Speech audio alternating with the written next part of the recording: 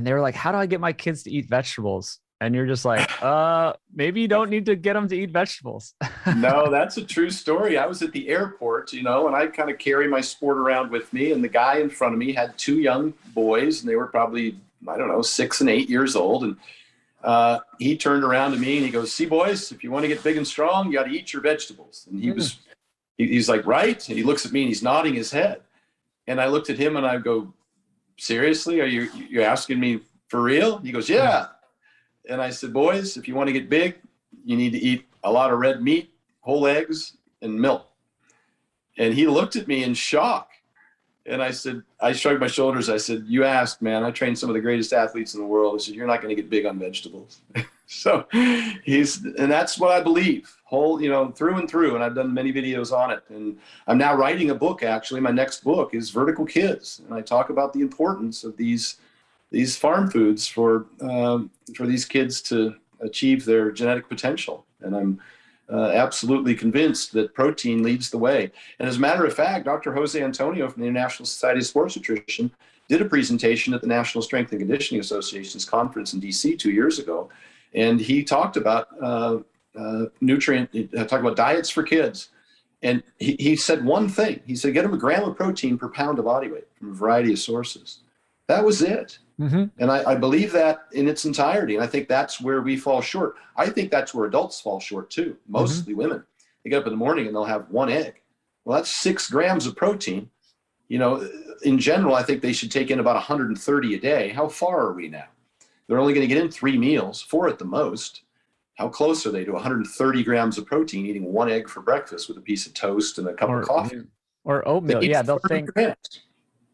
Exactly. Or juice. It's like, oh, we got to drink juices or, like smoothies, or we got to get oatmeal with all the things. Like, this is no protein. These have no protein in them. Peak human. Les humains à leur meilleur. C'est tu apogeo. Peak ningen. Peak o melhor humano. Peak ganhei.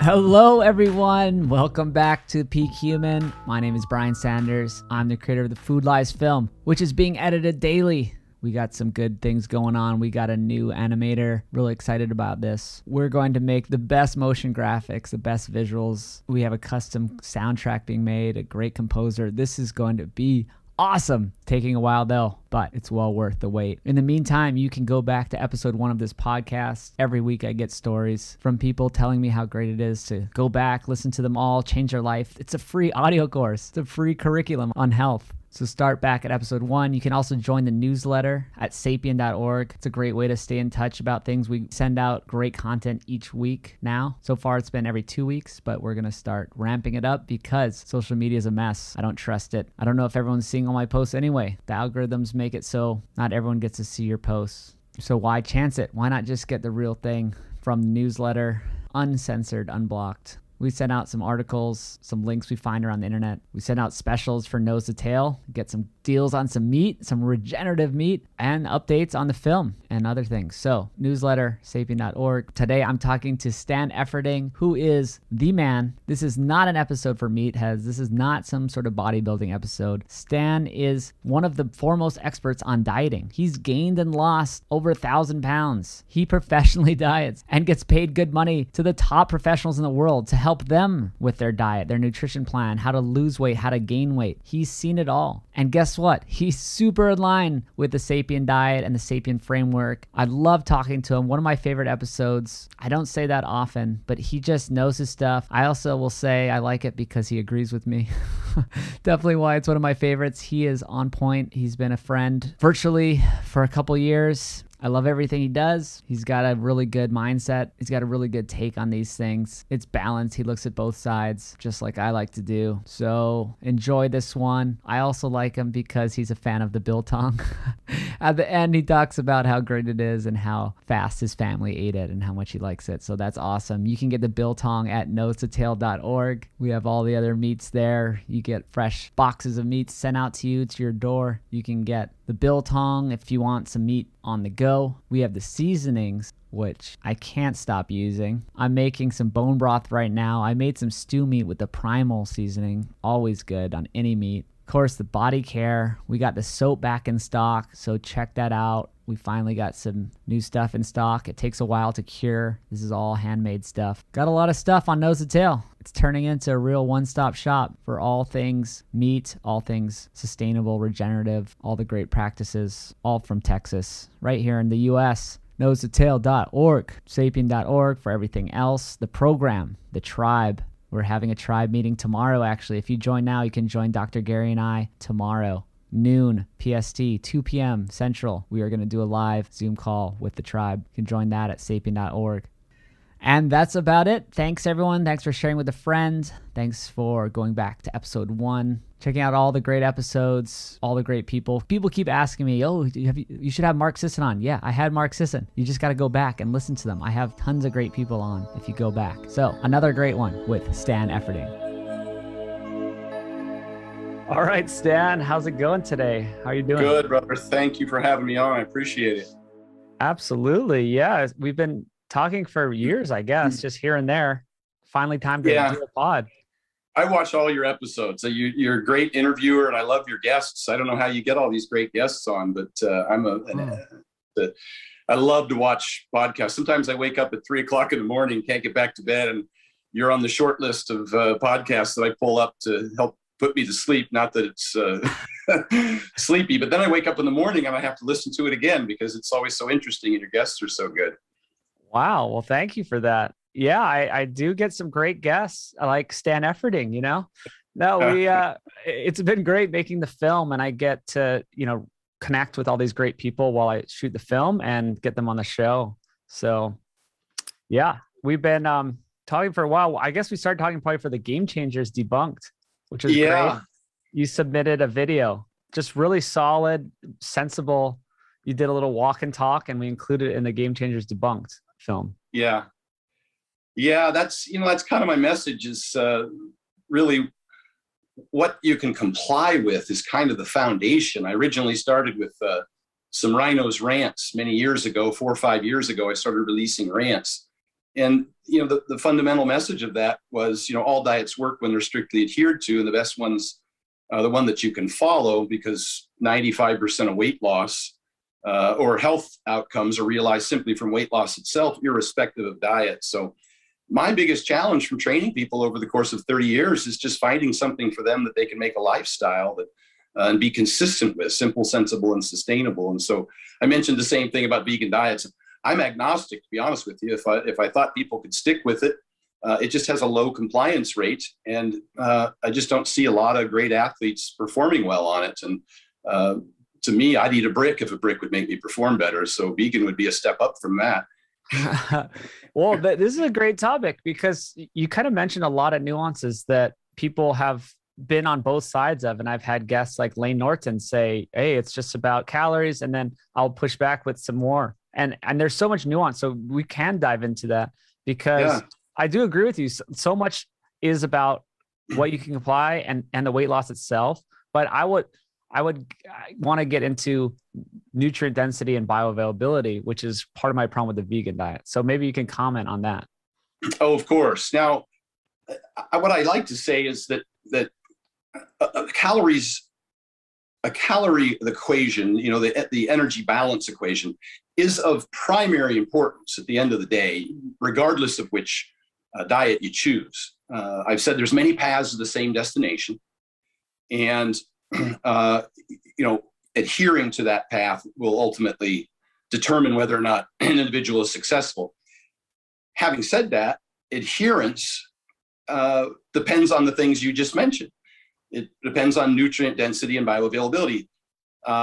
For a number of reasons. I think the reason that people go off of diets, and this has been studied very well by the Weight Control Registry, is they either get hungry or they get tired. If you didn't get hungry and you didn't get tired, other than maybe psychological issues, maybe stress or boredom eating or traumatic circumstances, if you didn't get tired and you didn't get hungry, you could adhere to the diet. And so now we're down to strategies, and you hit the nail on the head. We don't have a lot of tools in this toolbox, unfortunately. We have the most of us realize we have a very high failure rate, a very high recidivism for weight regain. I think even Lane himself said within 3 years, over 90% of people tend to regain the majority, if not more weight than they originally had lost. So that's when strategies come in. That's when protein leveraging, using higher protein diets, whole food diets for the satiety impact and for the thermic effect of food becomes kind of one of the primary drivers of success, I believe.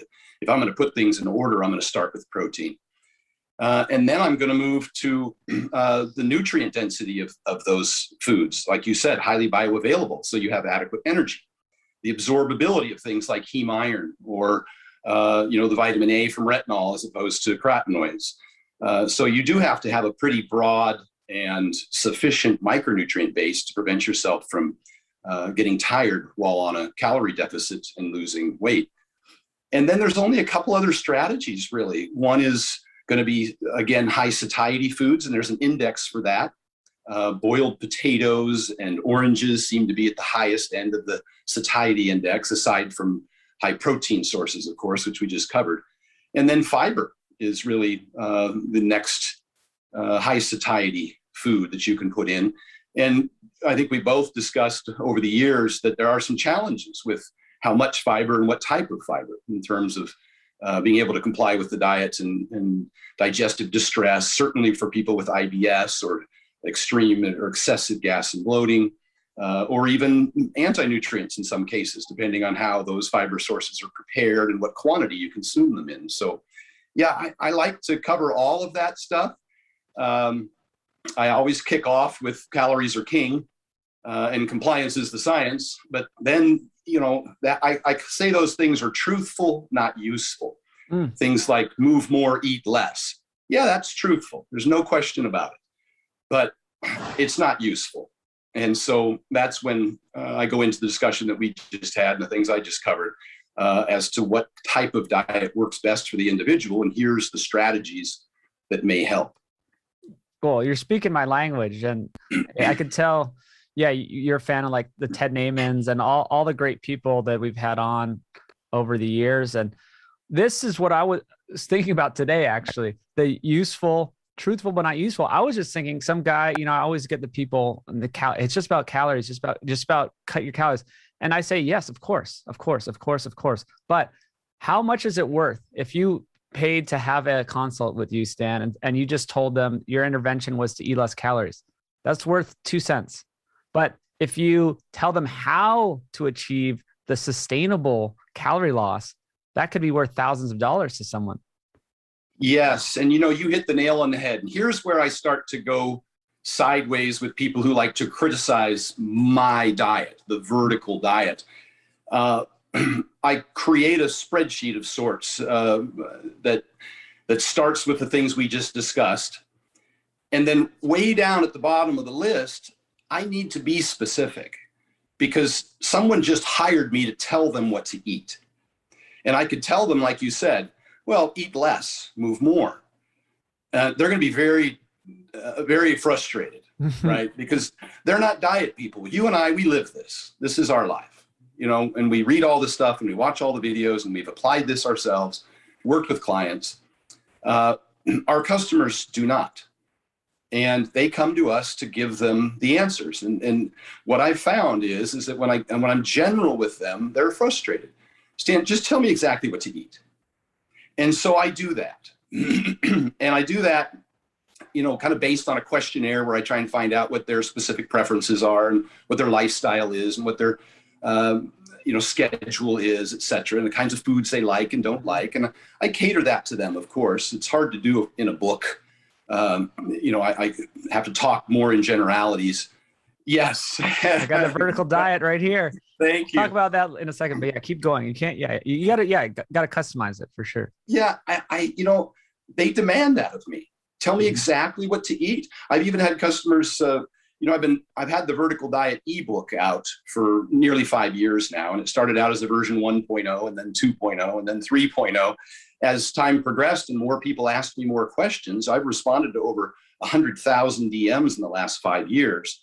And I've taken that information, those questions, and I've consolidated that down, and I've expanded on the book over the years to give people the answers to the questions that I most commonly get.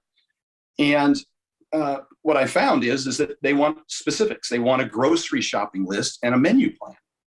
And so I give that to them. And that doesn't mean that's all they can eat. That just means that this is what I think are the most important things. And again, it's going to have calories as kind of the leading priority. And then after that, your macros, protein being the key component of that. And I do talk about carbs and fats being kind of equivalent. You can move them around where you want based on personal preference and how your satiety and your energy levels are impacted by different percentages. And then, of course, micronutrients are in there. But I have to give them a very specific diet plan and then talk them through important things like satiety and energy, or they're going to seek that information from someone else. Of course, that's what they demand of me. So I've done that, and sometimes I get some feedback from the academic community that it's too restrictive. As compared to what is often my question, because I come from the bodybuilding, figure, physique, bikini industry. And those are some of the most restrictive diets on the planet. I've been training those athletes since the late 80s. Over 30 years, I've worked with competitive physique, bodybuilding, figure, physique people, kind of professional dieters, if you would. And that's what I was for 30 years. I competed in bodybuilding and powerlifting at a professional level.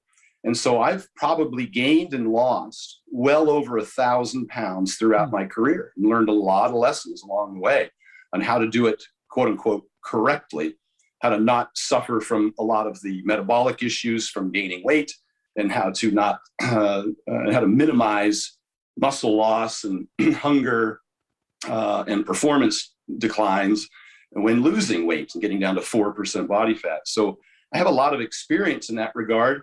And I've noticed that those diets that are typically given to the figure industry or fitness industry were very restricted. Egg whites, tilapia, broccoli was very common. Mm-hmm. And that was fine when it was confined to that industry, right? Because they had a specific goal, and it wasn't going to be a long-term thing, and they were just going to get in shape and get on stage and then eat more variety of foods and more quantity of foods so they could obviously rebound or recover from their amenorrhea and their anemia and their depression and their hair loss, thyroid hair loss, and all that stuff. Sure. Yeah. The problem is, as has happened in the last 10 years, and probably more specifically the last 5 to 7 years with the advent of social media, the general population, the soccer moms in particular, started copying the diets that these physique, figure, bikini women were using and suffering from all of the downsides, thinking this was a permanent solution for them. And ending up at the doctor's office getting, shots for vitamin D and iron and B12 and in some cases antidepressants because of all of the side effects that resulted. So I think my diet's much more inclusive than what historically has been out there, but it is very specific because that's what my customers demand of me. I love that. Well, there's so many things we can dive into. So you've worked with so many people. I wanted to talk to you because not that everyone's, into this bodybuilding and physique stuff, but because you have so much experience with your clients and with yourself. And I really like your approach of, it is this really balanced approach, even though balance is such a loaded term because I hate, let's eat a balanced diet. But you are kind of bridging the gap between the Lane Nortons of the world that really annoy a lot of people. And then the people that get too dogmatic and just say, this is the only way to do it. You have to find somewhere in between that. And that's kind of what you've done. Yeah. Even when I'm talking about the low FODMAP diet, which seems to be associated with me because I select a lot of foods from that plan. And that's Monash's low FODMAP, fermentable oligo monosaccharides and polyols. Those are foods that are difficult for people with IBS or some degree of maybe some significant degree of gas and bloating from eating foods that cause a lot of gas. Foods that aren't easily digested in the small intestine and end up in the large intestine being fermented by bacteria and creating a lot of methane. So I use a lot of those foods, and I discuss the digestive distress that can occur in some people. What I found in my industry is a lot of people. I lead with those so that people don't have significant gas and bloating and aren't running to the bathroom all the time. But I'm very quick to qualify that by saying, not only is that the majority of my clientele, and I have historically served a specific clientele, competitive athletes either losing weight or gaining weight. And those foods have wreaked havoc on their digestion. And so I caution the use of them, but I always say this: it's individualistic. Not everybody suffers from these problems. It's dose dependent, and that's obvious. The quantity of what you consume of those can matter. How they're prepared matters, and that's whether or not you correctly cook the beans or the broccoli to get rid of or minimize the lectins or the active anti-nutrients so they're easier to digest. And it can be cumulative in nature. You might be able to handle a cup of oatmeal on Monday, but by Wednesday, when you eat that same cup, now all of a sudden you're having pretty severe gastric distress. And you wouldn't think that it was due to the oatmeal because you had it Monday and Tuesday and you were fine, unless you're aware that they're cumulative in nature. And the same thing could be true with sugar alcohols, sorbitol, mannitol, xylitol. Those commonly cause diarrhea, and there's usually a threshold. Maybe we just call it a bucket. You can have so many sugar alcohols for breakfast and lunch, but by the time you get to dinner, if you consume more, you're going to spill over and then have those problems. I see this commonly with people who eat low sugar foods, ice creams like Halo Top, or a lot of those peanut butter balls and protein powders and bars at expos. Once you reach a certain threshold, that's why those lines are long at the bathrooms at those shows. Yeah. Okay. Well, yeah. So you're covering a lot. So I like to look at the anti-nutrients and yes, low FODMAP. And I choose very carefully in the foods I recommend as well. And we're pretty on the same page here. But yeah, maybe you could go into, like what is the vertical diet and how you developed it and what specifically type of foods are included, because we need to be specific here. Yeah, we do. Now the vertical diet is really more than just a diet. It includes everything that I want my clients to do, because as you know, your food's not going to fix other poor lifestyle behaviors. So over the years, it's kind of the culmination of everything I've learned since college, coaching, competing, collaborating with other athletes and coaches. And even more recently, in the last couple of years, working closely with my co-author, Dr. Damon McCune, who's a registered dietitian and a PhD, who was director of the dietetic department at UNLV. So I took all of this information that I had acquired over the years, and I bumped it up against academia, and we spent hundreds of hours going through it and providing, over 500 references to peer-reviewed published research. But it's very comprehensive. Over the years, when dealing with clients, I got tired of repeating myself over and over and over again. And I found there was a foundation of lifestyle behaviors, including the nutrition, that I wanted all of them to do with minor variations depending upon, again, their personal circumstance. And so it included sleep, hydration, nutrition, digestion, hormone optimization, a host of blood testing where necessary to help them manage kind of 300 stress management, kind of help them to get the best effect out of their diet. And so that's what the book covers, as you notice there in the table of contents. We give them a pathway to optimize their health or performance, but it has to be multifactorial. You can't sleep 4 hours a night and expect your diet to fix that. And we talk about things like digestive distress, IBS. We talk about things like GERD, gastric reflux disease, the kinds of things that are commonly experienced by a lot of people.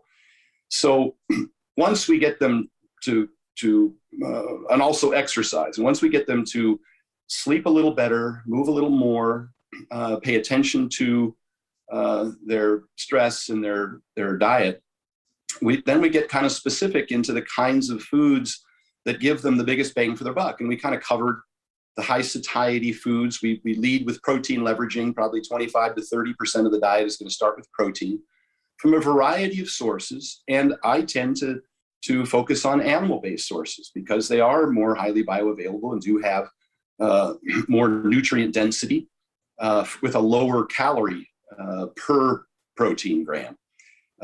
Try and get 40 grams of protein from beans and you're going to eat 600 calories. Get 40 grams of protein from steak and you're going to eat 230 calories. So I do focus on the calorie cost per gram of protein, and I like to get that from a variety of sources. Now, historically, in the physique industry again, we would eliminate red meat and we would eliminate whole eggs. And to keep going down that trail, we would eliminate yogurt or dairy, and we would eliminate fruit, and we would eliminate salt. Mm-hmm. And all of those things are priorities for me in the diet. That's the foundation. That's how you, speaking on foundation, that's kind of how the diet is built. You can't put a 2-bedroom house or a 3-bedroom house on a 2-bedroom foundation. So I start with the foods that build a solid foundation, all the macronutrients and micronutrients and protein that's necessary. So now you can put whatever you want on that foundation, whether it's a 400+ pound Hafthor Bjornsson, or it's a football player training twice a day, or it's a soccer mom who's got to get up early, get her kids to school. She's got to work all day, pick them up, take them to whatever events they have, and she's burning the candle at both ends. She needs just as much of those nutrient-dense, highly bioavailable, micronutrient-dense, easy to digest foods as my top athletes. And that includes a 97-pound ballerina for the Sacramento Ballet Company. So I've worked with people on both ends of the spectrum and, the average population, the soccer moms and dad bods, who I consider to have an athlete inside. These people work hard, have high stress, lots of responsibilities, and they need fuel just as well as an athlete. And so I start with that foundation of a variety of those high quality proteins. I choose steak over chicken. Not that you can't eat chicken. They're both great protein sources. But again, getting the best return on your investment, the best bang for your buck, the most nutrients per forkful, steak is superior. It's I think 3 times higher in zinc and 6 times higher in iron and 9 times higher in B12. It's got creatine, carnitine. It's just a lot more nutrient dense than chicken. Plus, I found that it's preferable. People enjoy it, and so now we're back to sustainability. It's part of a lifestyle that they don't want to feel as though they have to exclude it, but they've been told they need to for any variety of reasons that just don't pan out. Same with the whole egg.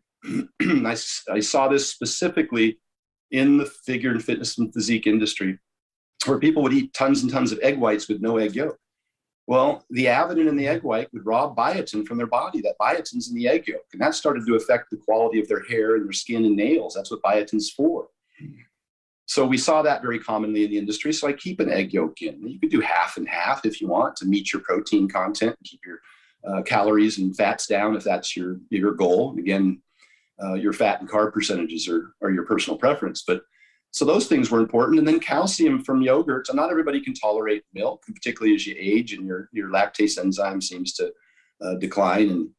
But a good Greek yogurt is very well absorbed by a large percentage of the population. I think one of your guests up in Canada, a PhD up there, his name escapes me, said somewhere north of 90% of his clientele was able to consume a Greek yogurt, and it's dose dependent, maybe a few ounces here, a few ounces there. But the purpose of that is it's seen to be cardioprotective. We get a lot of good protein out of it. We also get a very highly bioavailable calcium source out of it. And calcium is not just important for bones. It's important for nerve signaling, and it's important for muscle contraction, which is, obviously bodes well for a lot of my clients who are active in anaerobic activities and sports. So that is my foundation, along with obviously some fruits. Some low gas vegetables is where I like to start. Seafood, I think you forgot for the protein side. Yeah, the salmon at least twice a week. I know a lot of people talk about grass-finished beef versus conventional, and that's a whole nother conversation. And one of the things that they'll mention is that grass-fed beef is higher in omega-3s, but the absolute amount is so low, it really doesn't provide you anywhere near the amount of omega-3s that you need. Salmon has 200 times the amount of omega-3s as a grass-finished beef. So yes, I throw in salmon twice a week, mainly for the omega-3s, and you could certainly consume it more. I'm kind of cautious about mercury from some of those larger fish, but you could certainly use sardines and the like. So that's in there. That's a pretty broad base of protein sources. And again, you could throw chicken in if you want, some tuna in if you want. It's personal preference. You've got a lot of options to get your protein, but don't exclude the things that I just mentioned, which are commonly excluded by the average guru or fitness nutritionist that even the average population is now coming across at their local gym. Those foods are the foundation. That's the base. We build on that from there, and you can achieve just as much weight loss with a lot less, I think, exposure to hunger and nutrient deficiencies by utilizing those foods. It's huge. Yeah. I mean, we're in our little camp and we're all into it, but I sometimes don't realize, or maybe people listening who are new to this don't realize that those are our foundations, and that so much of the mainstream cuts those out, and it's insane. And so, okay, you started saying we could backfill that with some low FODMAP vegetables. What else? Yeah, fruits and vegetables. If you're in a weight loss program, a calorie deficit, about all you're going to eat beyond your protein, because remember, the fats are already in the protein for the most part. Fats are necessary. Every cell in your body has a lipid bilayer that helps transport, vitamins and A, D, and K in particular. And so fats are very important. And most of those fats are in your protein sources. They're in your steak, they're in your salmon, they're in your eggs. You don't really need to endeavor to add more. Certainly not, by throwing a bunch of oils and stuff on your food. It's just unnecessary. And I certainly wouldn't replace any of those whole foods with a processed oil. Again, the nutrient density would suffer. The protein content would suffer. There's just no reason for it. And so you're going to backfill now with obviously fruits and vegetables is what I recommend. I find fruits easier to digest. There are some low sugar fruits, and they can be high satiety. I mentioned oranges are one of the highest satiety foods on the index. I like to throw a potato in daily. It has twice the amount of potassium as a banana. And for those people who don't suffer from, type 2 diabetes, even those people with weight loss and with, the 10-minute walks, which we'll talk about shortly, and some resistance training and some timing, can do well with a potato. It depends on the size. And again, this is individualistic. How does your blood sugar respond to carbohydrates, starchy carbohydrates? I like to throw them in because they're high in potassium, and we see that potassium helps with a lot of things. Helps with water balance, so you don't get the edema and the water retention in the ankles. It allows you to consume a little more sodium, which helps with obviously with your energy levels. It's one of the things that we address in the book is that people who try and restrict sodium to too great a degree can suffer from, I think people called it the keto flu. You get electrolyte deficiencies. Next thing you know, you're tired all the time. You can't perform in the gym. You hit a wall real quick. And so we like to keep a reasonable amount of salt in. People can react to over restriction of salt like they can react to over restriction of any other foods that they typically like by getting into a binging situation and running out and eating massive amounts of calories like French fries, thinking that they're carb depleted, when in fact they're just sodium depleted. So, and we're careful to discuss, salt sensitive individuals who are hypertensive, and that's a small portion of the population, and how they can manage that. But there's also people that are reverse salt sensitive. If they get too little salt, they suffer from high blood pressure and dizziness and that kind of thing. So we like to throw in adequate potassium. You should get over 4,000 milligrams a day, is what is commonly recommended. 4,700 possibly is kind of what we shoot for. Helps with a lot of things. Also helps, potassium is needed to make glycogen, to store glycogen. It binds to glucose. And so it helps with satiety. It helps with sugar cravings. It helps with heart palpitations. There's a whole host of things that potassium can help with. So I start with a potato, an orange. Yogurt is high in potassium. Meats have 100 milligrams of potassium for every ounce that you consume. Salmon, of course, and the beef. So that builds the kind of the foundation of the diet for a dieter. Now, if you're an active athlete or somebody that's larger, that needs more calories to maintain their muscle mass, or to fuel their workload, a 2-a-day CrossFit or a football player, just about any athlete, and even somebody going to the gym training for hypertrophy, you're going to need to fuel that with carbohydrates. I prefer to use that as the substrate to fuel anaerobic exercise. We believe it optimizes performance for those specific individuals. And if you need a lot of carbohydrates, then you got to be cautious what kind of carbohydrates you're consuming, that they don't cause a lot of gas.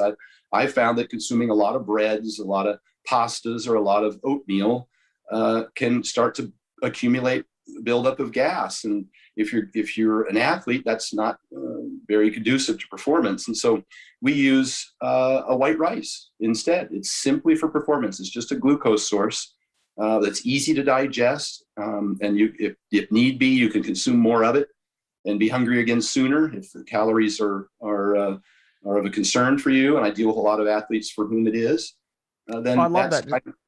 Just to make sure people heard that right, that if you want to eat again, if you're dealing with people who want to eat more calories. Yes, I'm on both ends of the spectrum. I've gained and lost over 1,000 pounds throughout my career. I bulked up to over 300 pounds to power lift and set multiple world records. I've dieted down to 4% body fat to compete as an IFBB Professional bodybuilder. I have different diets. Let's hit on that real quickly, because I have Hafthor Bjornsson as a client, and Brian Shaw, and a host of other great big athletes, Lane Johnson from the Philadelphia Eagles. I'm even doing a weight gain program for John Jones right now. They need to eat a lot of calories, sometimes 5, 6, 7, 10,000 calories. That tends to turn off a lot of the average population. A lot of the women out there listening now, and they're getting scared. But I also train Tiny Tiff. She's a 103-pound powerlifter. And I trained Nadia Wyatt, who's a 113-pound, took third in the Miss Olympia 2 years in a row. And I mentioned earlier, a 97-pound ballerina from the Sacramento Ballet Company. They both eat the vertical diet, okay? They both focus on protein leveraging. They both focus on building a foundation of highly bioavailable, micronutrient-dense, easy-to-digest foods. But I have different strategies for them. For the weight loss people, I'll just hit on like the top 4 or 5 things. For the weight loss people, I'll have them cook and chew steak instead of ground beef, because mechanically it just takes longer to chew. It digests a little slower. It satiates them longer. And we mentioned the thermic effect of food from protein. I'll have them eat high satiety foods, boiled potatoes, an orange, and then high fiber, and they'll drink more water with meals and between meals. So that is how my weight loss people build their diet. My weight gain people will use a ground beef source or bison because it's easier to digest, easier to consume more of it. You get hungry again sooner. They'll use orange juice instead of oranges. Less satiety, stimulates appetite. And just a few ounces. Like, I use it strategically. It's not to drive calories. And then they'll eat the potassium source, the potatoes, either before workout or before bed, because they do satiate you longer. And those are times that I, strategically, I can put a high satiety food before bed or before workouts, because they're not going to eat again for 4 hours, at least if they're sleeping not for 8. And then I'll introduce the white rice. And one strategy I use is I'll have them sprinkle a little bit of dextrose on there. And that's because it increases saliva and amylase production, both in the mouth and in the liver or the pancreas. It seems that it makes it easier to digest the starch from the rice. And mechanically, it's easier to eat more of it. You're hungry again sooner, so you can eat again sooner. And then they'll drink less water with meals. And those are two completely different strategies using a lot of the same foods for different goals.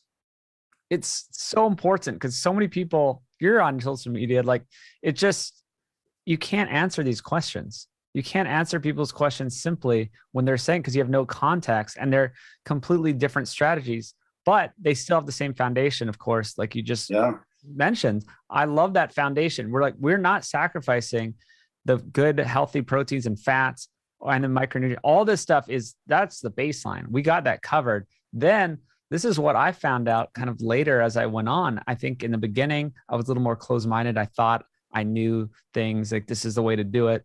You know, this is what happens. You spend years and years, and then you see it all, and then you kind of come back around. So I'm coming back around and saying, hey, if we get this foundation, like you said, also, it doesn't matter if you fill the rest with carbs or fat, really, right? Because once you get the foundation, you're covered. And then there is this personal preference.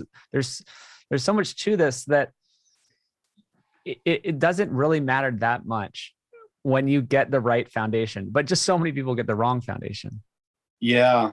And that kind of heads me off into a direction that I'm no expert on and that I don't have the answers. And to date, I haven't found anybody that does. We've talked about, I think, the big things, the protein leveraging, the high satiety foods, the fiber intake, and the compliance. We're speaking to an audience that's pretty disciplined, right? They exercise regularly. They're healthy. It's a healthy user bias. We tend to smoke less, drink less, exercise more, and maintain a healthy body weight. That's our audience. It's kind of an echo chamber, to be honest. And I've been in this echo chamber for years. People who follow me, tend to agree with me necessarily. But I do get people from both sides of the spectrum. I get the big guys that are trying to gain weight. And I've got to intervene there because some of that is unhealthy. I did a video where I said, if you want to be healthy, don't compete. There's a difference between health and fitness. Fitness being the ability to perform a particular duty or task.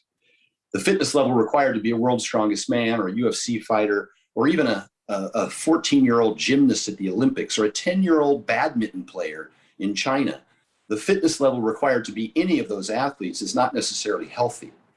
You see a lot of injuries. You see probably a lot of metabolic syndrome in the bigger athletes, the high blood pressure, high blood sugars, fatty liver disease, those kinds of things.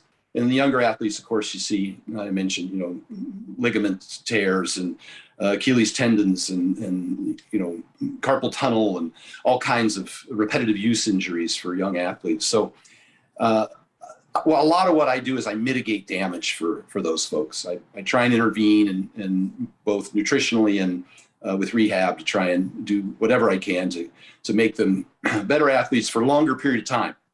I've emerged from the back end of 30 years of competing in powerlifting, 53 now, and focus mostly on, maintaining my health. I've, knock on wood, never suffered any permanent injuries, surgeries to speak of, and I've completely rehabilitated my tendonitis in my knees and hips and everything else to where I can train regularly now and maintain, a high level of fitness and good blood markers.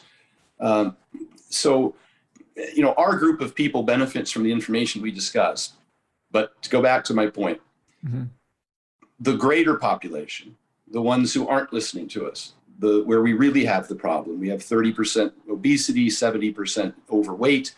North of probably 80% pre-diabetes or worse, as we're all seeing from, this recent pandemic with COVID, and they're more susceptible to poor outcomes from these things because of higher blood pressure and blood sugars and those kinds of things.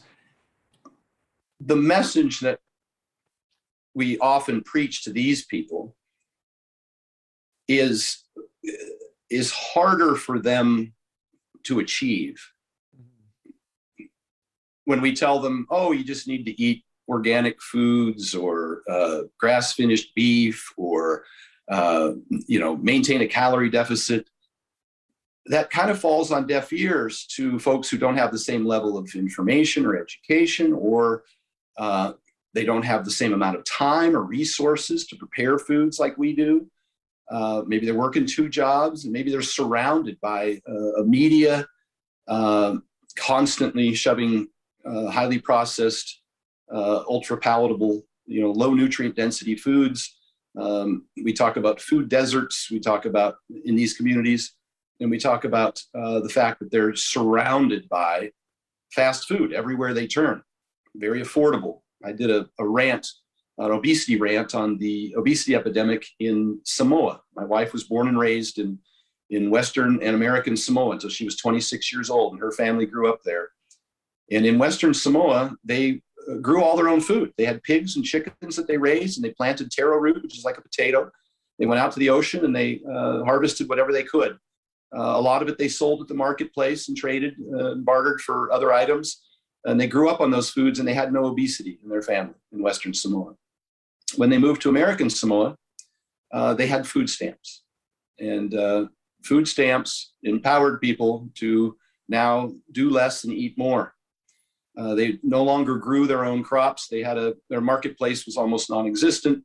They went down to the store and used those food stamps to buy what three things? You already know what they are. They're sugar, white flour, and seed oils.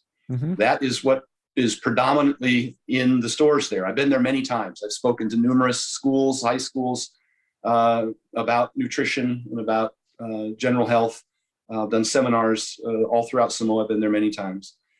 And that is what's at the stores. The McDonald's is open 24 hours. It's a 2-story building. It's packed. There's a line out the door. Parking lot's constantly full. They're using those food stamps. They went from what I said in my video, from being food poor to being food rich. And that is commonly what we see in these industrialized countries. As food becomes cheaper and cheaper and more available, people and more highly palatable and lower nutrient dense, these highly processed foods, they're easy to overconsume. That is kind of the foundation of our obesity epidemic. And telling those people to eat more whole foods, which cost twice as much and don't taste as good, has fallen on deaf ears. And so I guess what I say is I don't have the answer to that. And no one obviously does. We continue to spiral out of control with the obesity problem and all these health issues. Some folks, smart folks, I talked a little bit about it in my rant, suggest we might have to subject ourselves to some sort of intervention. Obviously that was tried in New York with the big gulps, mm-hmm. But it's piecemeal and it's not effective. We saw that in Mexico when they started taxing sugar. They just went to other, untaxed sugars. So I don't have the answer to that, but if we want to talk to a broader audience and not just to our echo chamber who already agrees with us and we agree with each other, mm-hmm. and usually when we're fighting about something, it's some nuance, it's way down in the weeds and really unimportant, and we agree on probably the top 50 things. But the bigger problem is, what do we do about the 80+% of our society that doesn't comply and needs this help because their medical conditions are out of control.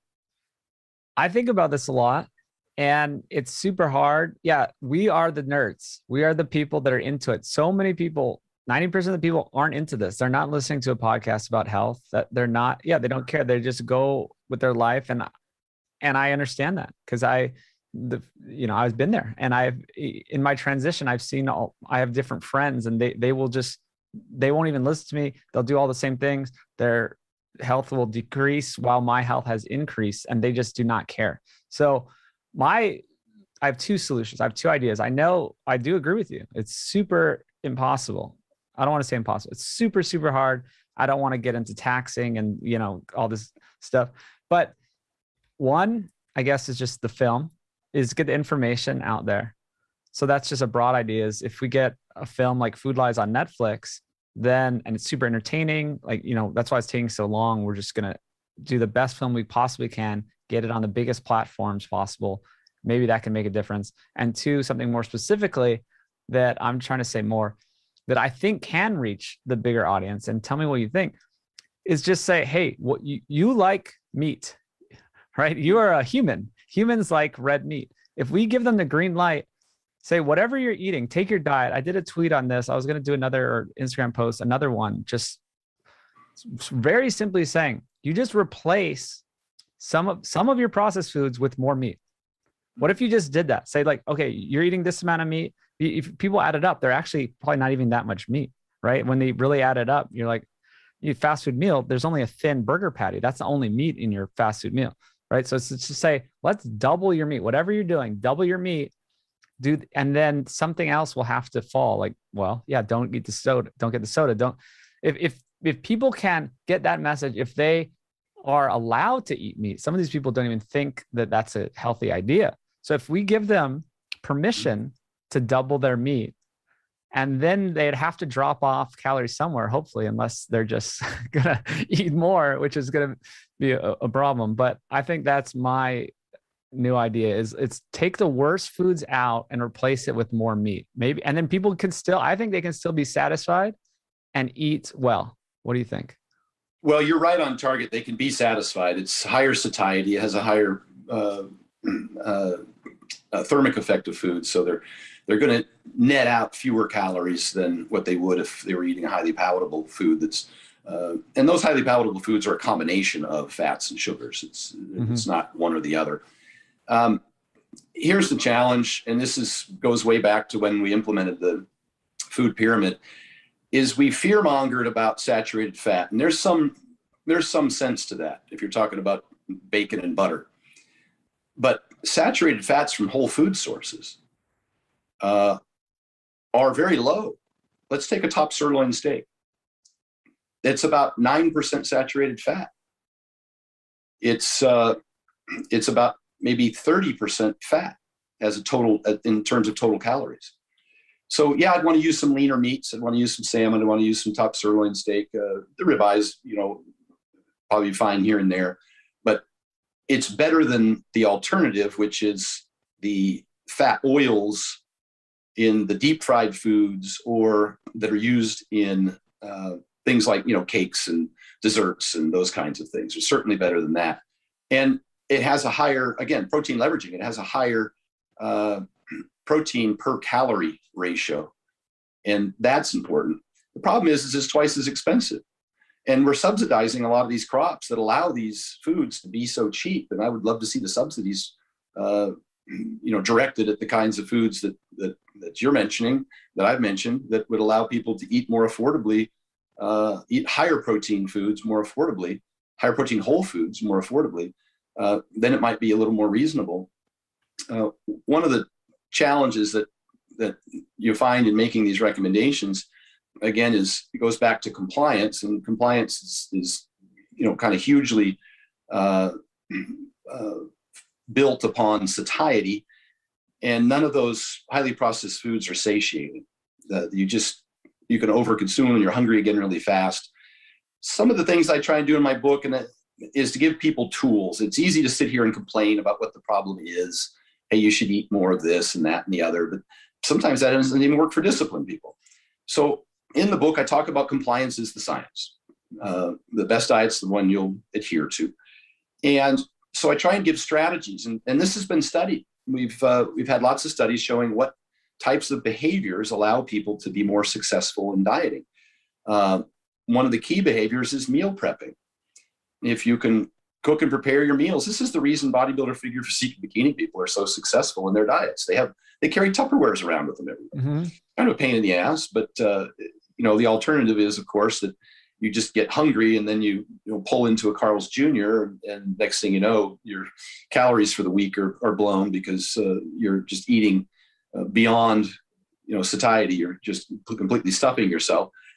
So I use something called a thermos, that keeps the food warm. And I travel all over the world. I've been in 10 countries in all 50 states. I've done over 200 seminars in the last 3 years. And I travel all the time, and I take my meals with me. I'll put some frozen meal preps in a carry-on bag or a check-it, depending on how long I'm gone for. I'll have a couple thermos with me that I fill with a hot meal. I'm never cooking one meal. When I wake up and cook breakfast, I'm cooking 3 meals. The one I'm eating and the 2 I'm going to take with me to get me through my day. Even when I'm at home, I do that. I work from home when I'm home. When I'm traveling, I take those 2 meals, and I put them in my carry-on bag, and I put them under my seat. And every 4 hours or so, and I know that's a burden that I've created. I call it I call myself a victim of circumstance. I want this 240-pound body at 8%. Well, it requires me to eat 4,500 calories a day and 4 to 5 meals a day. So I know that's not everybody's problem, but that's, still currently my situation. And I can manage that responsibly and consistently with meal prep. That's one of the most effective methods. That's why I started a meal prep company. I had many people approach me about starting a supplement company. And of course, I'm somewhat popular for saying shakes are for fakes, eat steaks.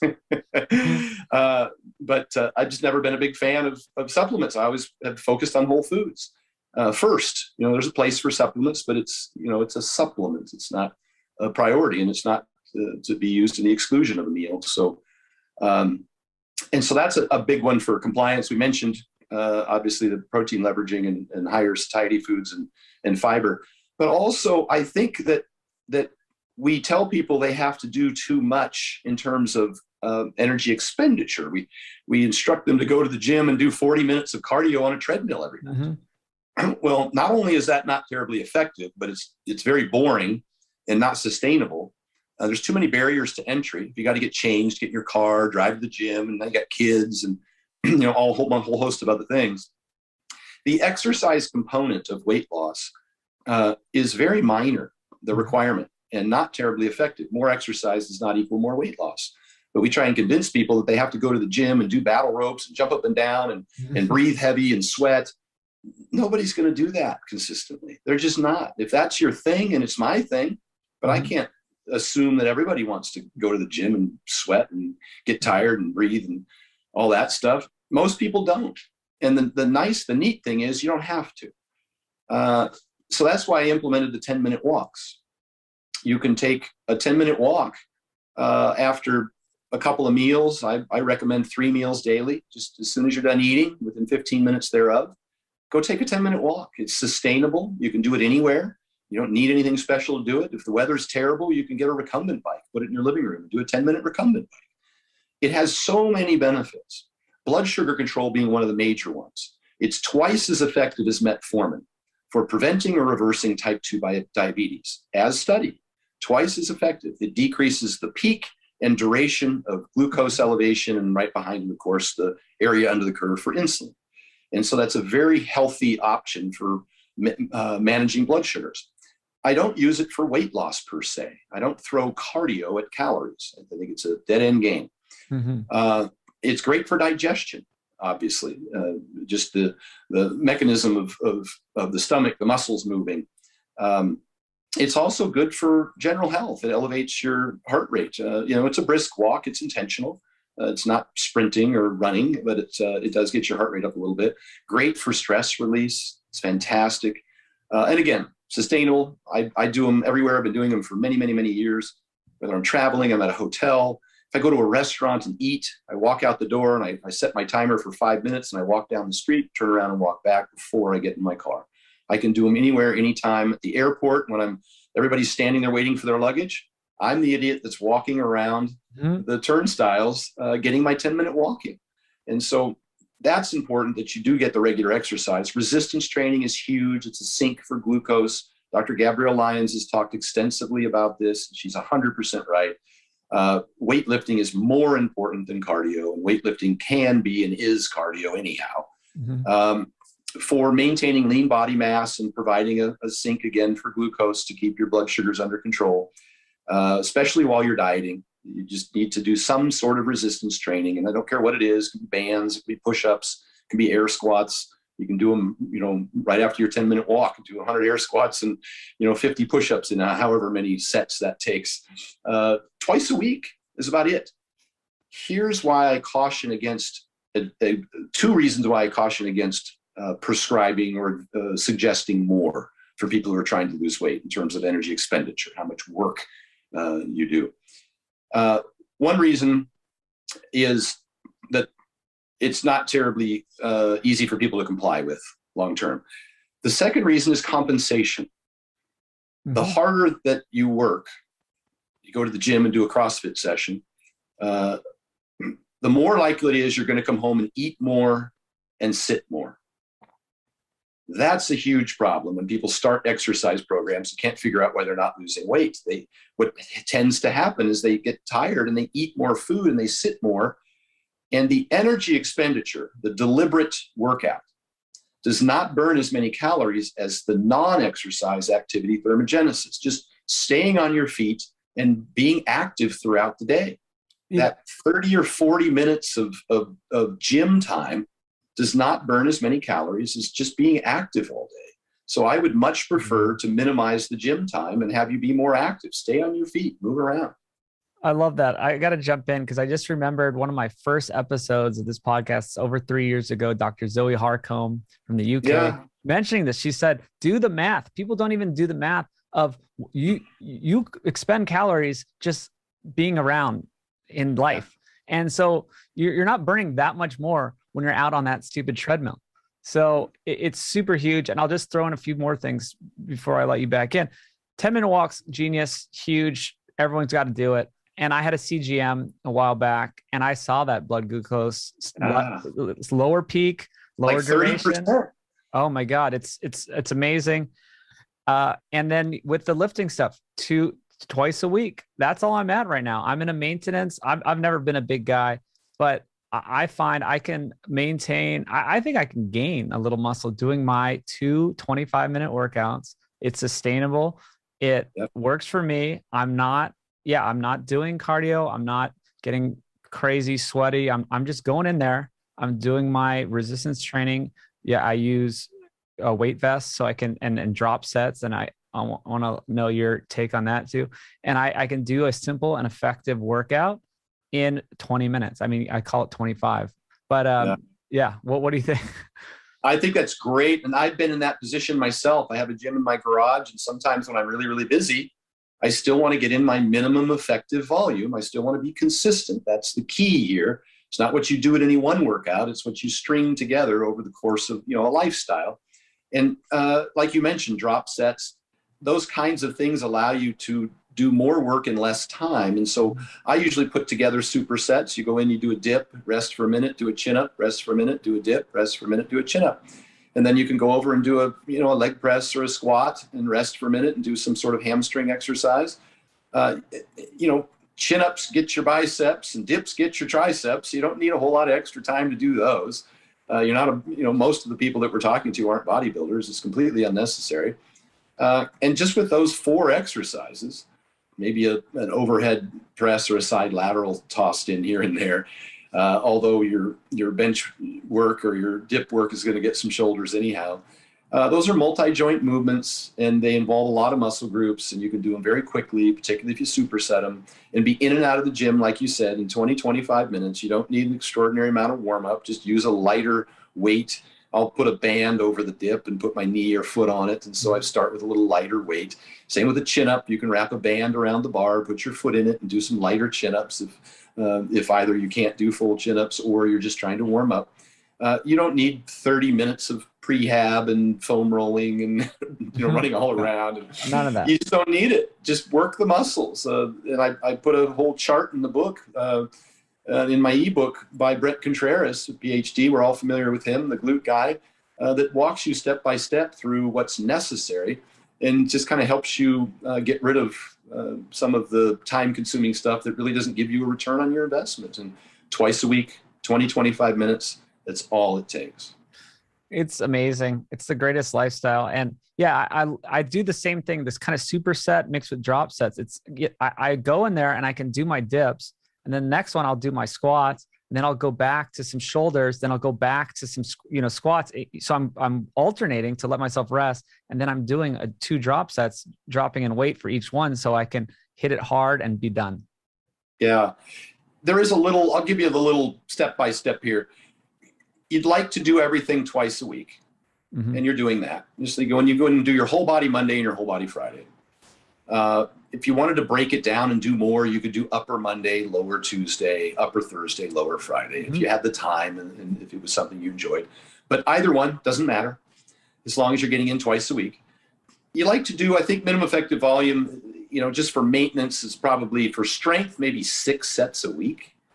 For bodybuilding, maybe 10 sets a week. So you go in on Monday and you do 5 sets of chest. You go in on Friday, you do 5 sets of chest. 5 sets of each body part is what you do. 5 dips, 5 chin-ups, 5 squats, 5 hamstring curls. You're done. In and out. And if you're supersetting them, that happens in under 20 minutes. Do that twice a week. The rep range. So now we've talked about frequency. We've talked about volume. So let's talk about rep range. You can build just as much muscle lifting a heavy set of 5 reps as you can a medium set of 12 reps, as you can a light set of 20 reps. It doesn't matter. It's your personal preference. You're going to get a little stronger, obviously, lifting the 5s. But they all give equivalent hypertrophy outcomes, assuming you get within 2 or 3 reps of failure. So that's your intensity component. So we talked frequency twice a week. We talked volume, about 10 sets a week per body part. We talked about the rep range, which 5s, 12s, and 20s are all equivocal. I will say this on rep range. The 12 rep sets tend to incur the least fatigue. The 5s make you a little more tired, a little more DOMS, a little delayed onset muscle soreness. And the 20s also tend to make you a little more fatigued. So that's why a lot of bodybuilders have historically trained in that 8 to 15 rep range. It seems to be the sweet spot. They'll throw in an occasional 5 here and finish with an AMRAP or a set of 20 and as many reps as possible there, just to have a variety. That's fine. You can do that. Have one top set of 5 and finish your last set with a set of as many reps as you can with a lighter weight. But the intensity is kind of a key component there. So if you go into the gym and you do a set of 10 and you put it on 20, probably not going to continue to get results on that. And so you have to continually kind of get within 2 or 3 reps of failure, which you can predict over time as you get better. Usually when your speed slows down, when you're benching and you're doing 1, 2, 3, 4, you can stop right there. As soon as your speed slows down, it means you've achieved maximum muscle fiber recruitment and some are dropping off. Maximum muscle fiber recruitment is all you need. And now your muscles can adapt. And then there should be some sort of progression over time. You add a little bit of weight or 1 rep or 1 extra set. That'll help you if maintenance is not your goal and you actually want to build muscle over time. And I think lastly, the rest periods is something that we've talked a lot about recently. For hypertrophy, it's ideal to rest about 2 minutes between sets. You get down below that, and it's not optimal for hypertrophy. It's more muscular endurance, more of a cardiovascular influence. Great for lean tissue maintenance, there's no question. But if you want to build muscle tissue, about a 2-minute rest period. That's why I like to do a dip, rest a minute, do a chin-up, rest a minute. Now, the time between dips is a little over 2 minutes. And that helps maintain my strength throughout the workout. So I'm not dropping off. If I do a dip, rest 30 seconds, do a dip, rest 30 seconds, do a dip, you're going to be able to do fewer and fewer reps or your weights are going to come down. You'll have to pull weight off the bar to get the same number of reps. That's not optimal for hypertrophy. You'd like to maintain that strength or reps throughout the workout. Those are the big rocks. And I have a chart like that in my Vertical Diet ebook that helps you walk through that step by step. But that's really, that's the science of it. That's what the guys like Brett Contreras and Brad Schoenfeld have in their books. Brad's new book, Hypertrophy. That's the nuts and bolts of it right there. It is, yeah. And I've interviewed other of these researchers, the Stu Phillips. He echoed all of this. He's like, I go in there, I do it quickly, and I'm out. And it's super simple. I'm glad you just gave 5 minutes on the best 5 minutes people can ever get on the recap of like how to build muscle, how to get in the gym. So that's awesome. You have so much more. People can find other resources from you, but I want to ask about carbs and muscle growth, because if we're talking about the last part of your diet, after you get your foundation settled, I think so. A lot of people in the more keto world, they're like, I'm going to backfill that with fat. Right. And I like to run fat and it's perfectly good. And I love it. And I did it for years. And now I'm messing around in between. But why are carbs better for muscle growth in your opinion? And what science? I know I'm remembering a couple of years ago, you went on Saladino's podcast and talked about this. So I'll reiterate that.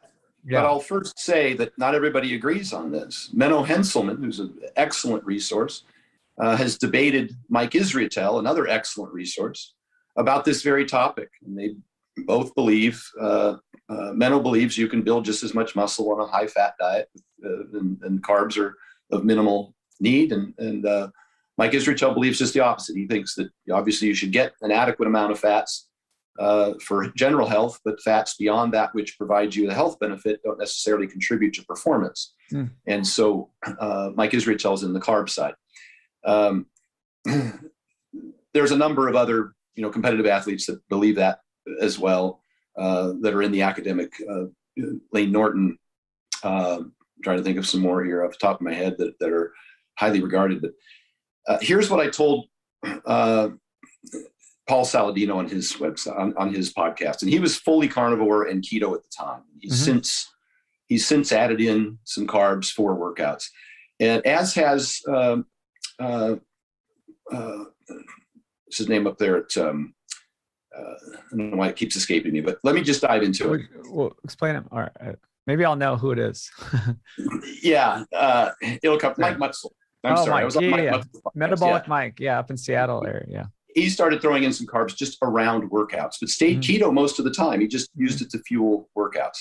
And here's my main reason why, is because the carbohydrates are the preferable fuel for anaerobic performance. And you can do kind of like with taking creatine, it seems you can do an extra set, an extra rep. You can train a little harder, a little longer, and the cumulative benefit of that over time provides you an improved hypertrophy benefit. Here's what has been discussed by Greg Nuckols on Mass Research Review and some other, and this is also in Brad Schoenfeld's book.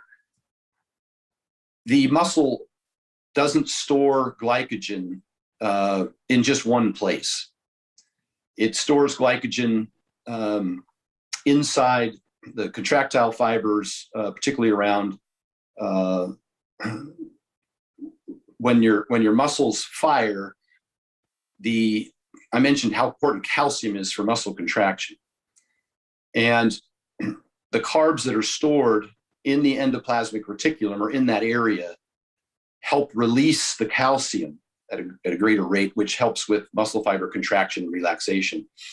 Those are the first carbs that are burned, that are utilized in training.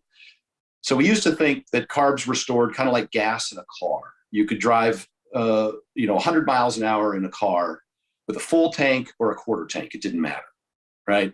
And that's how we used to think of carbohydrates in the muscle, that you never really depleted them to the point where it could affect performance. Then we find out that carbs aren't stored like that. It's more like a balloon full of air. A full balloon is compared to a quarter full balloon, more of a pressure type of thing. So if you release that balloon, it has more explosiveness, the fuller balloon does. And this kind of a poor summary, but that's kind of the gist of the conversation, is that the carbs that are stored in the endoplasmic reticulum are the first carbs that are used, and those do have an increased effect on calcium release, which has an effect on muscle fiber contraction. Now, a lot of folks will say this is probably not meaningful to most people. The vast majority of people probably do not train long enough or hard enough, or need that extra 1% as a competitive athlete. And I would concur that this is a conversation that's kind of just for elite athletes, competitive CrossFitters, football players training twice a day, at the college or professional level, et cetera. So it might not be a huge deal, but I just feel that when you're in the gym, and I say the same thing about sodium, having adequate sodium in your diet, and maybe even taking a little bit of sodium before training, is that you tend not to hit the wall as quick. You just tend to be able to do more sets, more reps for a longer period of time. And if so inclined, you would stay there and do more work, and that volume over time is going to result in a greater benefit. I say the same thing about fasting. I don't like to train fasting. You just get tired sooner. You might do one less rep or 5 less pounds or one less set. And the cumulative benefit of that over time is what matters. So not a huge impact in any one workout and for most people, but if you're trying to optimize performance and you want to feel really good in the gym and get the pump and not hit a wall and have lots of energy and everything just feels like it's firing, then I like the salt and I like the carbs. That it seems to help make the workout more enjoyable. All right. That was really great, because I think it does come down to people's preference, and it comes down to, like you said, 99% of people aren't out there trying to train at the highest level. I always bring up my decathlon. Well, I trained for a pentathlon because that was all that was available 2 years ago. And I just did it on just fat, and I didn't eat any carbs just to prove I could do it. I did it fasted too. It wasn't optimal. I'm sure I should have eaten. I didn't even eat the whole day. I did the whole pentathlon, 5 events, came in second. It was a big event, whatever, beat most people. But it's just, I just wanted to do it to prove that we don't. There's this idea that you need carbs. It's like, you can't sprint without carbs, or you can't do this without carbs. Like, I was out there, I did it. And I mean, I was fat adapted for a couple of years actually before I did it. Yeah. And so maybe that's why people don't know it's possible, because no one's putting in the time to get truly fat adapted and get really good at doing this and burning fat. And you're more right about endurance athletics. Peter Attia was a perfect example of that. He had done a lot of ultra endurance athletics on doing keto and liked it. He said his improvement, his increase, it took him like 6 months to actually see an improvement in performance. Most people don't have the kind of stamina to endure that intervention.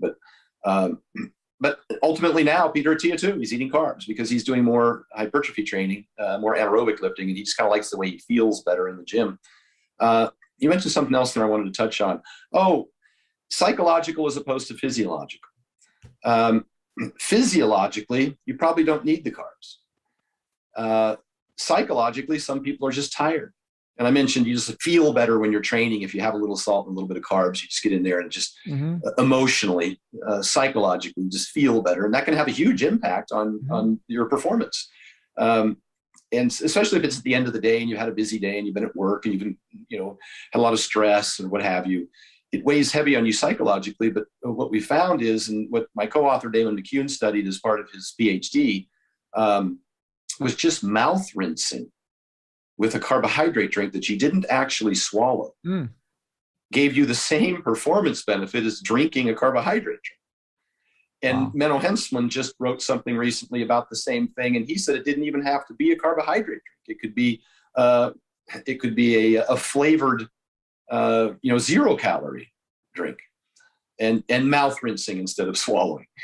That kind of thing could have a psychological impact. I think it's why a lot of people love their pre-workouts. They get addicted to the taste. I mean, obviously, most of those are loaded with caffeine, give you a little jump. But physiologically, the performance benefits from caffeine, you have to take a significant amount of it to show a measurable difference in performance. I think it's like 4 to 8 milligrams per kilogram. So I think you're looking at 600 milligrams of caffeine for 100 kilogram person, a 220 pound person, 600 milligrams of caffeine to actually experience performance benefit. But just a little bit of caffeine, maybe 50 milligrams or 100 milligrams, like a caffeine theanine blend to give you that kind of mental focus, can have a huge impact just on how you feel, and then you can perform better as a result. The feeling is important to me because if people think that this is an exhausting, unpleasurable experience, what's the likelihood they're going to repeat it consistently? And compliance, again, is the science. This is great. Yeah. And even just that like quick energy, carbs and some easily digestible carbs can give you that quick energy that maybe that's all you need to have a good workout. And yes, I've had bad workouts before, and you're not going to gain from them. It's like, yes, you get to do it and you get some benefits from it. But if you want to, have a good workout, then there are, I didn't even know about the mouth rinsing. That's really cool. It's crazy. It's psychological. You just build up stress over time, over the course of the day. I will say the International Society of Sports Nutrition does still recommend carb loading for the 3 days prior to endurance events. They do feel as though in their literature, they have position stands on a host of these different topics, macros, micronutrients, supplements, etc., on their website, the Journal of International Society of Sports Nutrition. That's Dr. Jose Antonio down there. Have you had him on your show? No. I can't recall. No. Yeah, brilliant guy. He does a lot of the protein overfeeding studies and the like. They do recommend carbs for endurance performance as well. But it's a significant amount of carb loading, more than we thought before. My dad used to run marathons way back in the early 70s. He even ran in the Boston Marathon at one time. And he would try eating, big, huge bowls of spaghetti the night before and always be bloated the next day. They're suggesting a 3-day load, about 600 to 1,000 grams of carbs, really, for some athletes for 3 full days, let's say Wednesday, Thursday, Friday, before a Saturday competition. And then if it's an ultra endurance competition, something that exceeded 2 hours, about every 20 to 30 minutes during that event, you'd like to get some sort of blend of sugar, usually 2 sugars, because they absorb twice the rate when you use 2 different sugars. This is like a dextrose and a maltodextrin, or a dextrose and a fructose, doesn't matter. And a little bit of salt as well.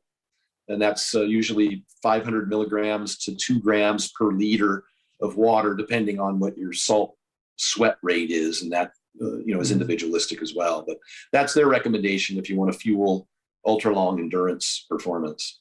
I wonder, I talked to Zach Bitter on the show, and people may know him from being meat-based and fat-based. And yeah, I know he does use some of those things you mentioned, the dextrose and stuff, during the race, but it sounds like he does more fat-based metabolism for these type of things and doesn't so much carbo load as use them strategically during his race. So I'm just wondering, I have no problem with athletes doing all of the things you said. I'm just wondering if it's just based on what we know, that most athletes are carb-based, and this is just what we know. And this is the science that we look at. It's interesting you said that, because part of the debate discussion that Mike Israetel had with Menno, Mike kept referencing what we've always done, what most bodybuilders did, what most athletes did. And I don't know that that's a great argument, to be honest with you, although science tends to confirm over time what the majority of people have done historically to achieve optimal performance. There are certainly folks that that do things that are successful in spite of themselves. But when you look at the vast majority of athletes, that's why I mentioned I'm agnostic. If eating a vegan diet, if there were a ton of great athletes, if the majority of great athletes were doing it and getting results from it, I'd be all over it. I don't care.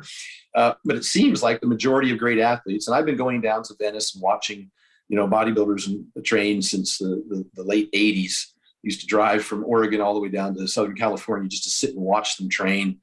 And in talking to them, they all trained twice a day. They all trained with the same kind of methods that we just discussed. They all ate 6 times a day, napped every afternoon, and slept 9 hours a night. That was the foundation of the questions that I asked.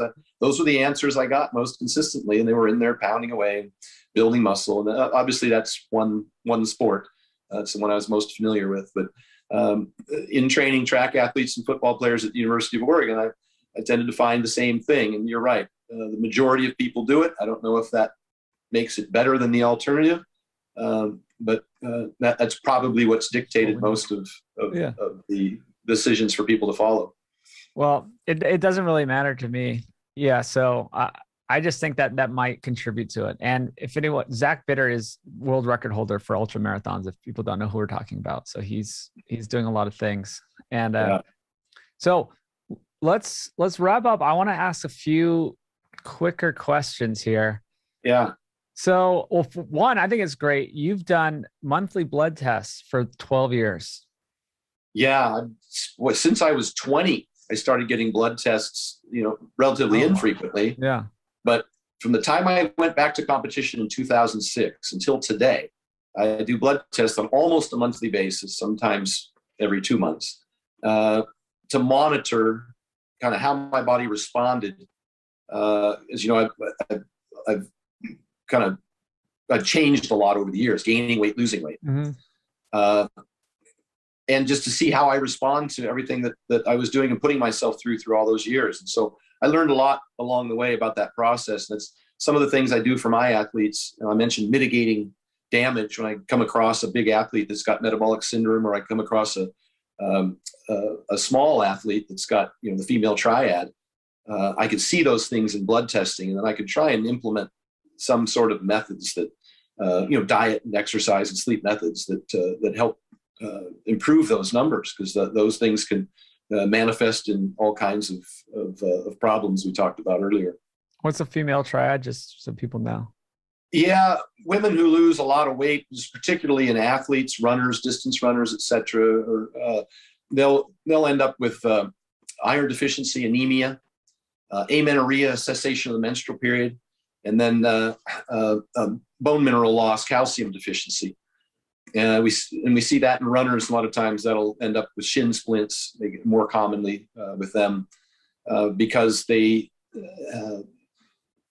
go on a kind of pretty strict diet, lose too much weight, and all of those things happen. And then, of course, their thyroid slows. This happens in the fitness and physique industry, and again, sadly so, a lot of the soccer moms who are copying those diets, their thyroid will slow, and then that brittle hair that comes from biotin deficiency starts falling out. It's tragic, and usually they end up at the doctor's office, I mentioned, getting shots for all those things, but they also end up getting antidepressants at the same time. It's sad. And so a lot of these problems, people say this happens in the keto community.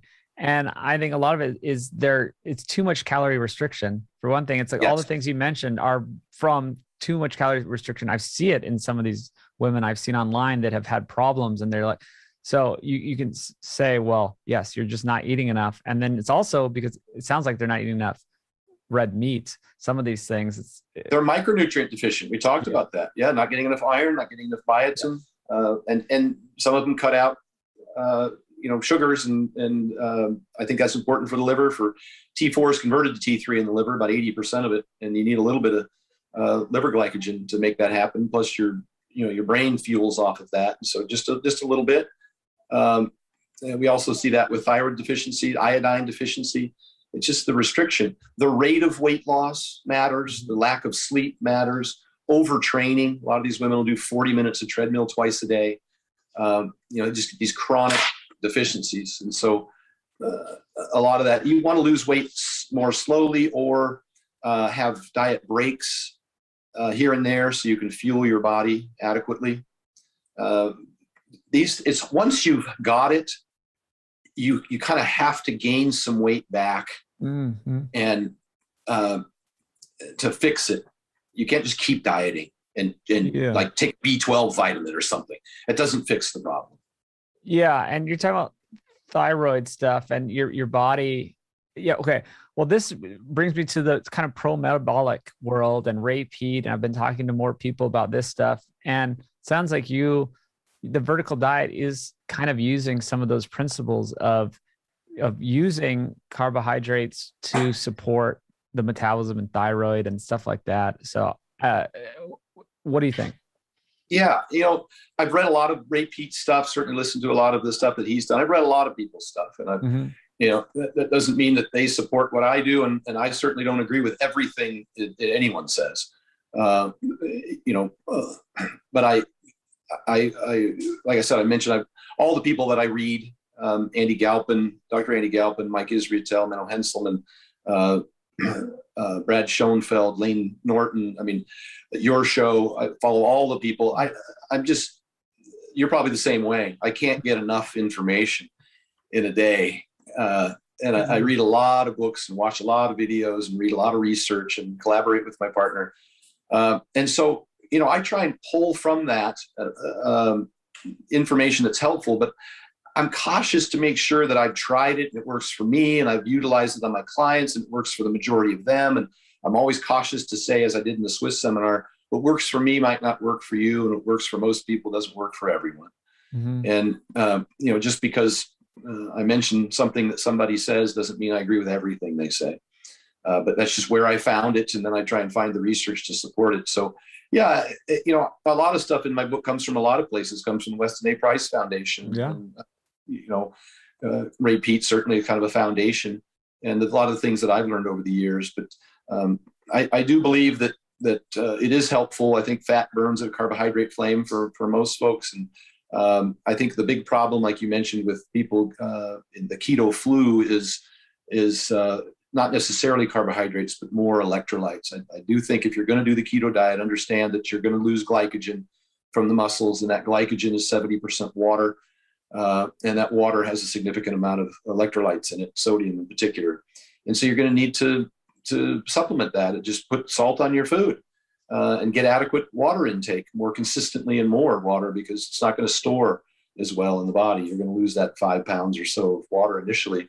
And that's water that your body, was using. And you need to find a way to get those electrolytes into your system. And so that's any of these pathways. I have keto clients. I have vegan clients that I've trained for competition. I have clients that intermittent fast. It's all a matter of personal preference. I just let them know, hey, here's some potential pitfalls that we should manage with these interventions. So whether it's supplementation, or like I just mentioned about keto, or whether training in the fed state as opposed to a fasted state to optimize performance if you are going to do intermittent fasting. And so there's just little things here and there that I would advise just to make the process easier for someone who chooses that path. I love it. My camp is not being in a camp. And I think that's where you're at. And almost everyone I know just in the nutrition world, they do choose a camp. It's super hard not to. And I definitely did choose my camp earlier in my life. And so even with the pro metabolic crowd, I like to, see what they're up to and listen to what they have to say, but they're like, oh, if you don't eat 5 times a day, you're screwed. You're stressed. You're going to die. And, they have all these things. It's like, you cannot, if you're eating not, intermittent fasting, not eating for 16 hours, that's insane. If you're not doing this, you're insane. So I love to just pick and choose. Or they, how would I say this? They exaggerate the benefits of it. And or try and make it seem superior to an alternate path when it probably isn't.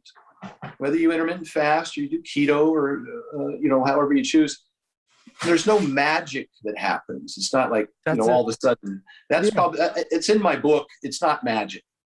Well, that's what I say about my diet. It's not magic. Well, that's what I'm trying to say. It's like, if I'm getting all the protein I need and all these fats and, these micros and macros and micros, and I'm getting in 2 meals or I'm getting 4 meals, it's not magic, like either way. No. And stress management, adequate sleep, and regular exercise. You hit the nails on the head there. Yeah. It's just what works for you. This is like what you're all about in the beginning. You're talking about, it's just about the compliance and the consistency. All this stuff is what really matters. And it's personal preference. And I love that you start with a questionnaire too. I don't work with that many patients. I do with a little bit with Dr. Gary back in LA, but I do start with that. I'm like, okay, what do you like? If you are obsessed with salads, then maybe we're going to have to go down this salad route, which could be fine. I'm just not in that salad game. I'm in the meat game. So, but I want to know what you are going to stick to, because if you aren't, then it's not going to work. Yeah, no, I agree 100%. That's at the end of the day. And so I try and give them tools to use to comply, like we talked about earlier. And they're really grateful for that. They're also grateful that I dispel the myth that there's only one way. And I've had clients come to me and said that their doctor wouldn't help them unless they agreed to go keto. I think SIBO people when you do that, because if it doesn't work for them and they think that's the only way that works, now where are they left? They give up at that point. And I'd rather have them. One of the things I like about Mark Bell is he experiments with a lot of things. He'll do the keto, he'll do the 1 meal a day, he'll do the vertical diet. Carnivore. He's done a lot of things, carnivore, and over time he's discovered that different people, different strokes for different folks, as long as it's effective. I think what we do know is that in general, the obesity epidemic in general is a result of overeating. We just consume more calories than we used to.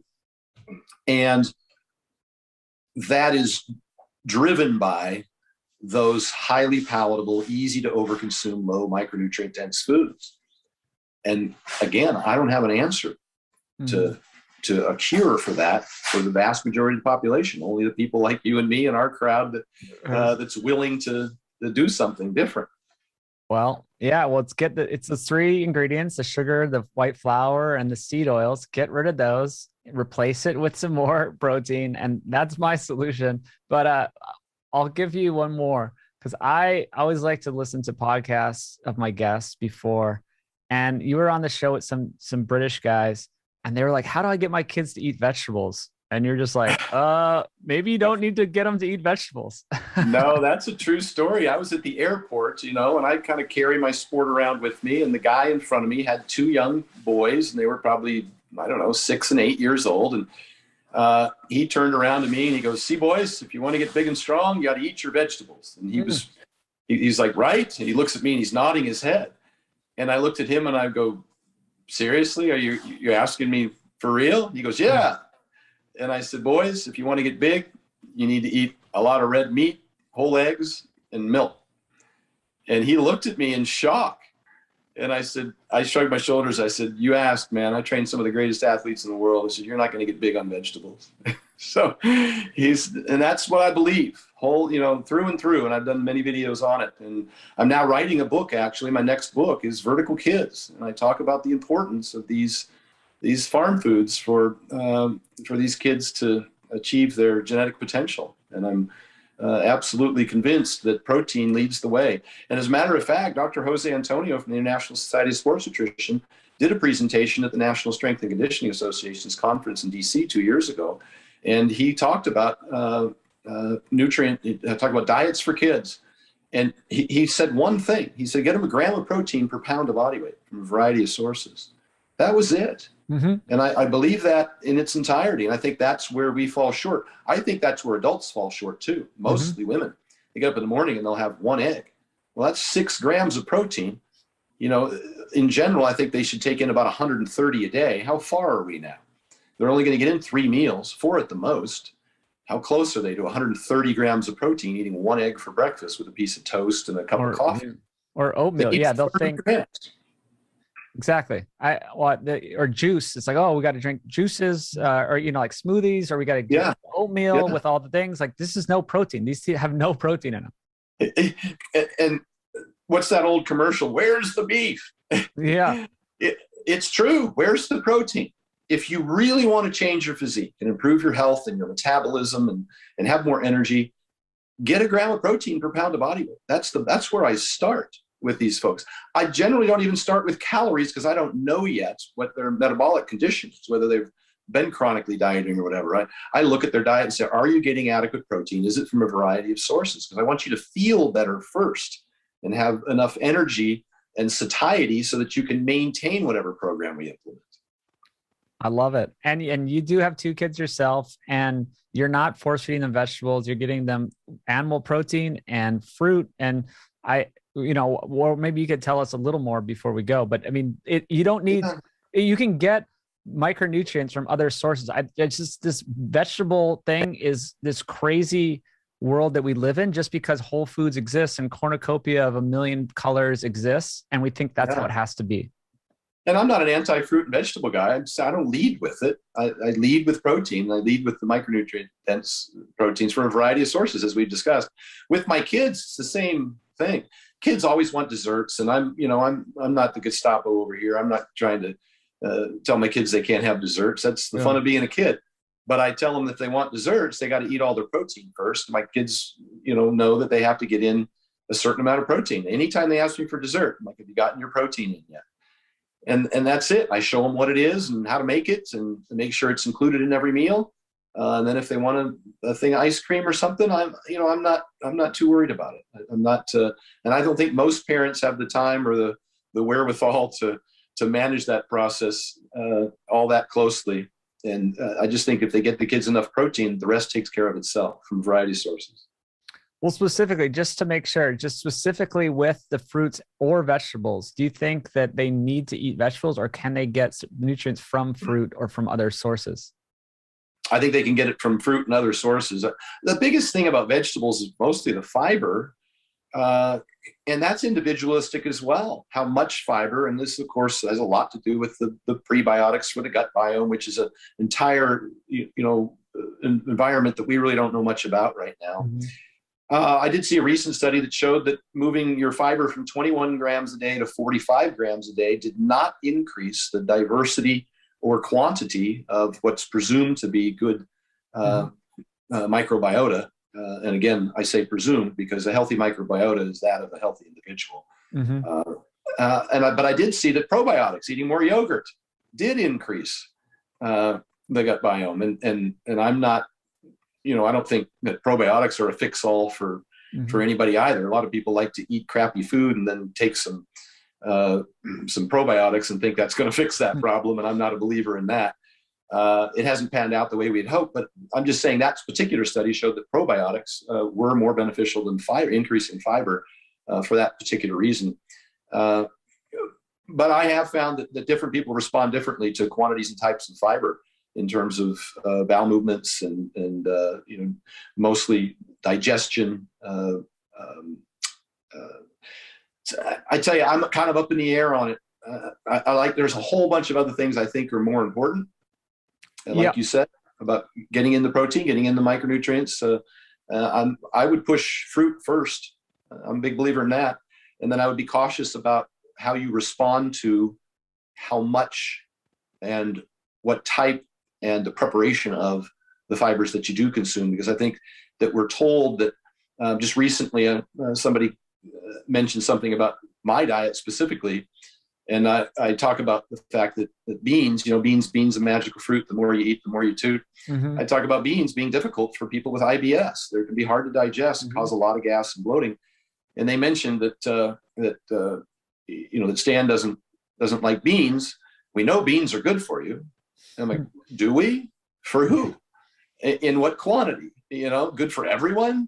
A lot of this stuff comes from the blue zone research, which, as you know, I think you had a guest on talking about the blue zones, or a lot of those is fake news. It's just a horrible report. It goes back to the healthy user bias. People tend to eat more vegetables. It's the healthy user bias. They tend to drink less, smoke less, exercise more, and weigh less. And they'll make those choices as part of their healthy user bias. But if you take a group of meat-based whole food shoppers, this is a study that's been done, versus a group of vegetable-based whole food shoppers.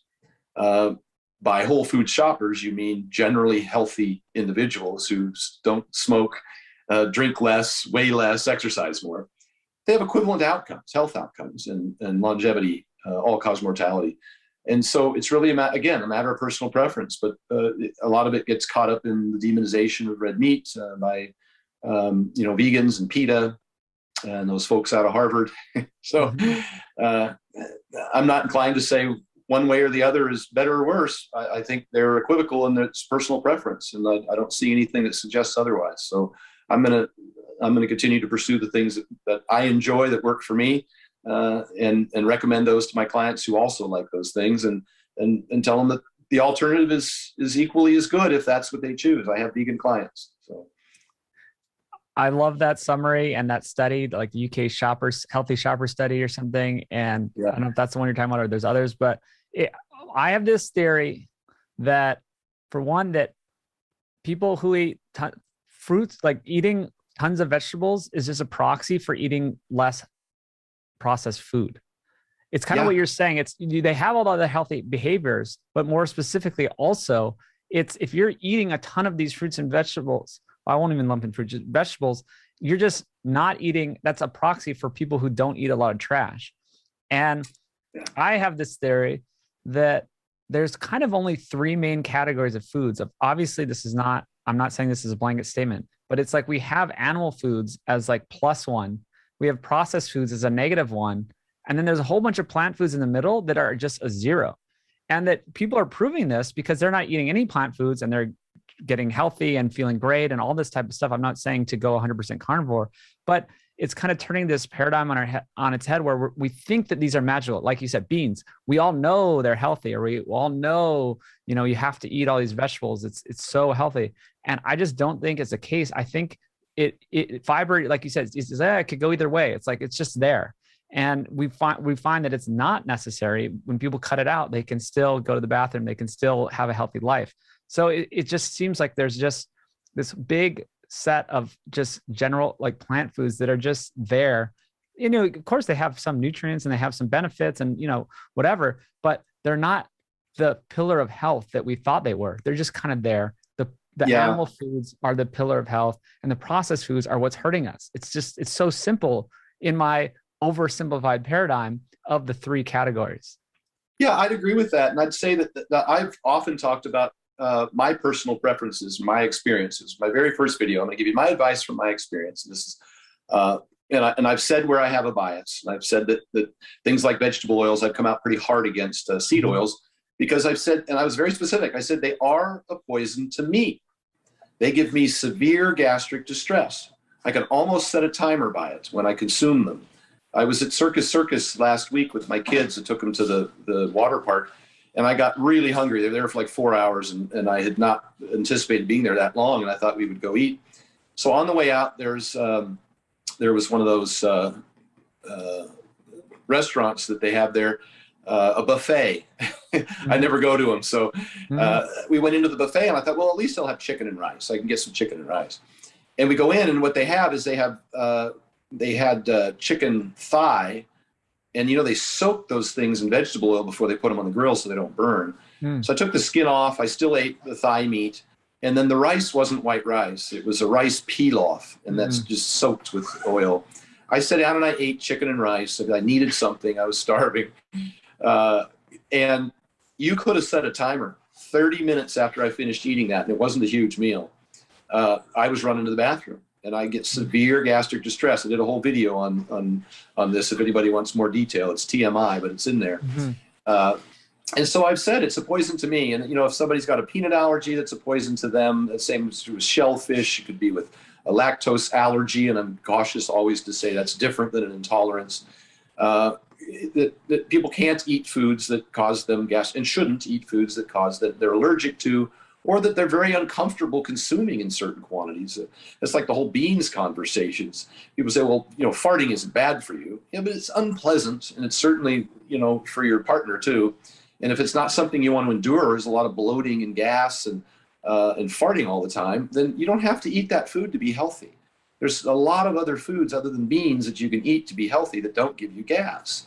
And so it's really, again, a matter of personal preference. So I've always said that, that, again, it's individualistic. And you kind of hit the nail on the head there by saying that there's some foods that are generally, very healthy for people. And there's some foods that I think we overconsume that can be very unhealthy, particularly if you gain weight. I think even Dr. Salim Youssef from the World Heart Federation, who did the PURE study, looked at vegetables and kind of found them inconsequential. It wasn't good, wasn't bad. It was just, they were just there amongst all the other things that they'd researched. That's quite a large study. I think it comes down to the healthy user bias and personal preferences of how they make you feel. And I certainly wouldn't want to suggest that people not consume any prebiotics or any vegetables. The fiber can be of benefit to some people. I prefer to get that from fruits. There are plenty of low sugar fruits, like I mentioned, that are high satiety. I love to chop up some strawberries. I mean, a pound of strawberries is only like 120 calories. That's a lot of strawberries. And I'll use it as a vehicle to consume yogurt, because consuming plain Greek yogurt by itself isn't very tasty. And I don't like the sugar-filled flavored yogurts. But if you grab a big fork full of Greek yogurt and stab a sliced strawberry with it, that's delicious. And you can consume a lot of that and get a ton of protein and a lot of micronutrients and some fiber and calcium with very little total caloric intake. And that to me is kind of the strategies that I use for myself and for my clients. I love that. I'll give one more quick tip too, a more savory version. I have this ranch seasoning. Because ranch is just gross. It's just soybean oil and fake flavoring. But I have like an actual just pure seasoning of just a ranch flavor. And I put that on Greek yogurt or goat's milk yogurt, any type of yogurt. And it's like ranch. It's delicious. It's amazing. Wow. Yeah. That's great. I was also using an orange juice yogurt shake, just a few ounces, just like 3 ounces of OJ. Again, I use that for my clients that are particularly interested in getting enough calories in a day. It helps stimulate appetite. And I'll have mixed like 3 ounces of OJ, some ice water with 2/3 cup of yogurt, and just mix that up and drink that, a yogurt OJ shake. And it's really delicious. And again, it's a vehicle that helps you consume more calcium and protein, and it's tasty. So it's just a way for my clients to get in all the nutrients that they need every day. That's great. And I just want to be clear, my seasonings, it's at nose to tail. That's the one I'm talking about. my company, nosetail.org. And Yeah, last you thing, know, I should mention that some time ago I bought your jerky. What's it called? The Provors or biltong. biltong. Yeah, from Africa. It's from South Africa originally. Yeah. South Africa, where they actually cure it without sugar. Yep. It was always one of my biggest complaints with jerky is it was always made with brown sugar, and that I don't digest that well. I used to eat the remember that oatmeal with brown sugar as a kid, the packages. Yeah, for sure. Even as a kid, that would give me diarrhea. I can't tolerate brown sugar in those oatmeals. But so I've always wanted to have a protein source to travel around with. But most jerkies are made with sugar, and yours is not. And so I was concerned it was going to be dry and it wasn't going to taste good. It was the most incredible jerky I've ever eaten. It disappeared in like one afternoon because my family found it. And it was soft, it was tender, it was delicious. I was shocked. It was amazing. Wow. Well, thanks for that endorsement. I'll send you some more. I'll send you some more. And I had one last thing. I just wanted to include this. I don't want to go on forever, and I don't want to make this an ad for my company, but this has nothing to do with my company. You're talking about eating one Dorito. I saw this in your book. Oh, I'll plug your book. I got the Vertical Diet. Yeah. Great stuff. I love that it's like one of those super interactive books where there's like tips and photos and this and that. It's not just like, and it said, this got me good. You eat one Dorito and then it was a strategy to be starving an hour and a half later.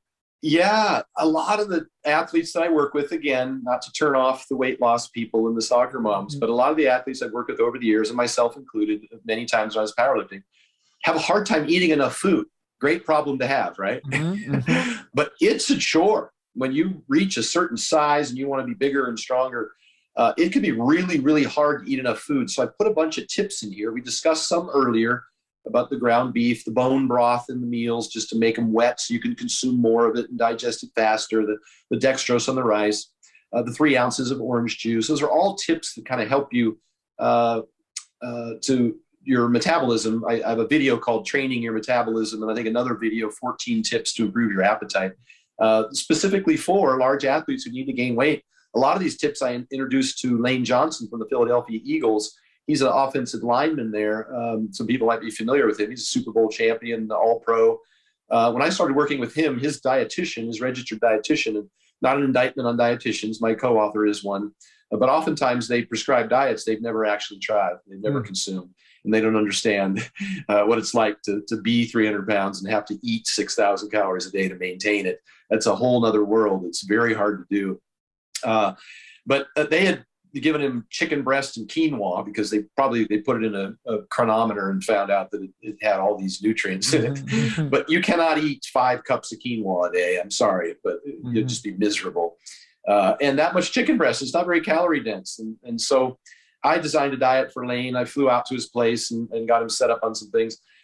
He was struggling to maintain 312 pounds. He's up to 333 pounds now, utilizing this diet. His blood pressure lowered. We brought it down as a result. And that was mainly from the implementation of a CPAP, a better hydration protocol, because he's a salty sweater, and vitamin D he was deficient in. We did blood testing, the 10-minute walks, a host of other things. But the diet in particular, we used a lot of these low satiety methods to improve appetite. And that one Dorito is a strategy, a trick that I use on the body. An hour after a meal or an hour and a half after a meal, you eat one Dorito, and an hour later, you'll just be starving again and ready to eat your next meal. So that's a neat little real life experience, like you said, that I put in the book that worked for me and worked for my clients, that people have hit me up now from all over the world. And so I tried that Dorito thing. Hofthor immediately texted me and said, "Hey, I ate that bag of Doritos." Well, that is like one Dorito to him, right? It's one Dorito for a guy that size. Yeah.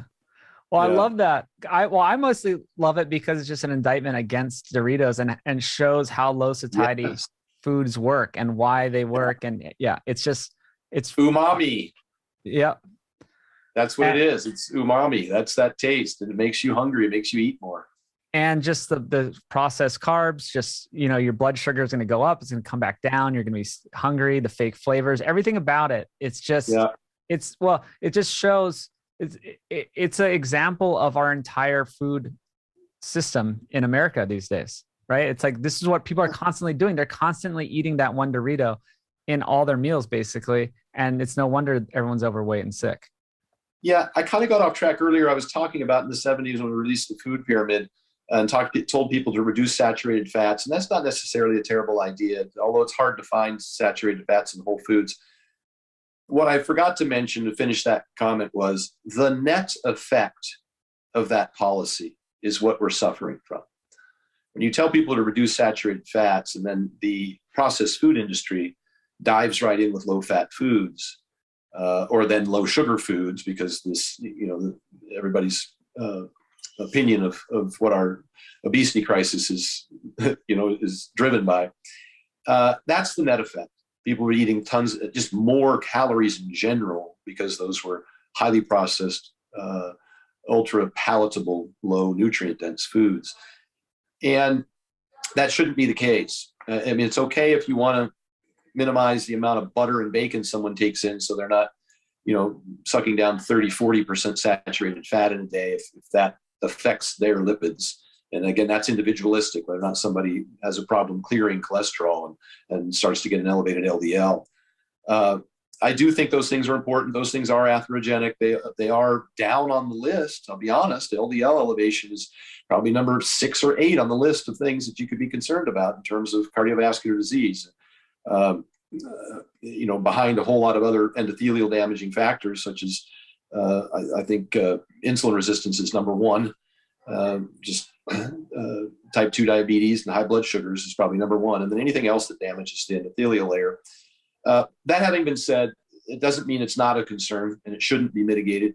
And for those people who, hyper respond to saturated fats, LDL is something that I do monitor with my clients, and I try not to, I try to make sure they don't have any other damaging problems, such as high blood sugar, high blood pressure, high iron, things, high inflammation, C-reactive protein, homocysteine, things that can cause endothelial damage, which would then make them more likely for the LDL to accumulate in the blood vessels. So those are a lot of things that I do pay attention to. But again, the net effect of telling people to eat less saturated fat is they started eating more processed food, and then started eating more calories as a result. There isn't a single whole food, as mentioned earlier, that I would replace with a vegetable oil. A top sirloin steak, or what would you take out of an egg to put vegetable oil in, which I think is tragic. That one of the reasons I can't eat, I mentioned this in the book, I think, at most restaurants, if like breakfast places, Denny's or whatever else, IHOP, is because the 5-gallon buckets of egg is adulterated with soybean oil. That did not add to its nutrient profile. That did not increase its protein or biotin or choline or vitamin K2. None of that did that. All it did was make that cheaper. So those people could ladle a big scoop of egg/soybean oil onto the grill and feed that to you. I'm allergic to it. So again, it's a poison to me. I can't consume it. I don't recommend others consume it, because I think I'd rather eat the whole egg than an adulterated portion that has less protein and less micronutrients. The net effect of those recommendations has been that people eat more processed food. The vast majority of processed foods consume or contain seed oils. So I just don't think it's a recommendation that makes sense. Absolutely. There's a whole article about why seed oils are bad that we kind of spoke about. Tucker Goodrich finally returned against this guy, Alan Flanagan. I hear there's a debate that happens on Mark Bell's podcast that's going to come out. I already watched it. It did happen. They're both very intelligent. They're both very in tune with the literature. Alan argues that vegetable oils are good for you, but his argument, and again, I think you should listen to the podcast. I will. It's very, very good. Excellent podcast. One of his big arguments is that in overfeeding studies, one of the studies in particular, the muffin study, where people ate 750 extra calories a day. And one of the muffins contained seed oils. The other one contained saturated fat from palm oil, which again, another processed food. Nobody here's drinking palm oil. You know, again, what whole food would you replace with seed oils? This study is not an indication of that. This is overfeeding seed oils versus palm oil. The palm oil group got fatty liver at a faster rate in an overfeeding study. Nobody here is suggesting overfeeding. Overfeeding just about anything. Fructose is not bad for you if consumed reasonably. The overfeeding studies on rats show that it causes fatty liver disease, but anything less than 100 grams a day on humans has never shown that. So again, the dose makes the poison. You've talked a lot about toxicity on your show, and that's another perfect example. The one thing, and Tucker has a host of really great examples about what's it called, parenteral IV feeding for total parental nutrition. Using soybean oils caused fatty liver disease and a host of other problems in children, especially. He had a lot of good points as well. I thought the best point was made, and I think I just said it, by Alan Flanagan himself against the consumption of seed oil. Alan said the vast majority of seed oils are in highly processed foods, which people shouldn't be eating. So that to me was the best argument. I'm cautious, and I have been since day one, to say that it is a poison to me. I have a bias. I said both of those things in my videos. We discussed in our book, matter of fact, in the book on seed oils, we say they're mostly in the cause of obesity is overconsumption. Overconsumption is caused by highly palatable ultra-processed foods. Seed oils are primarily in ultra-processed, highly palatable foods. So, again, you said that people like to put their finger on one thing, and I said this in my obesity rant. Everybody wants to play pin the tail on the donkey and blame, find the one thing to blame for the obesity epidemic. And if I can recall, and it's been some years, I think I said that the enemy, everybody wants to identify an enemy, right? And we discussed this earlier, where you said people, they want to pick one thing. Yeah. In the obesity epidemic, the enemy is also the victim. You're at war with yourself.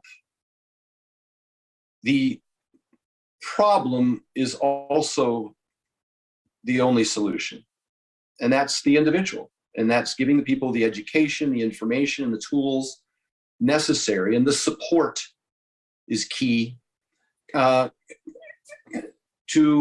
lose weight, to change their nutrition, lifestyle habits, to realize the health benefits of weight loss, which, as mentioned earlier, 95% of all health benefits are realized simply from weight loss itself, irrespective of diet.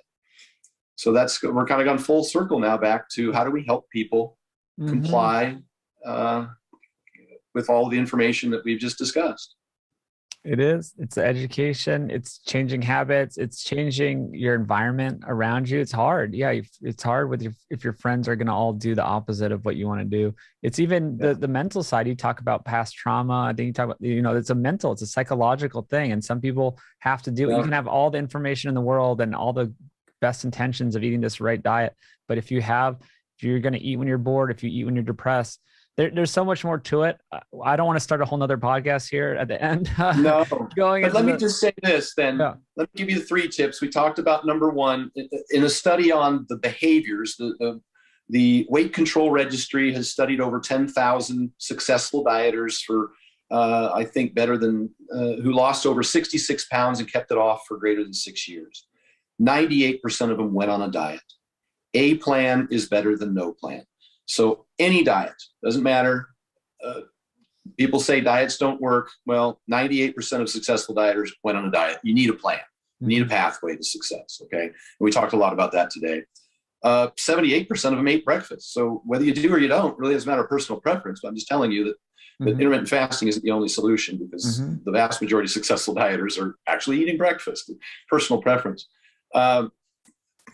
the study I talked about where I said that meal prepping was the single most successful intervention that you could use, and it was actually more successful than all others combined.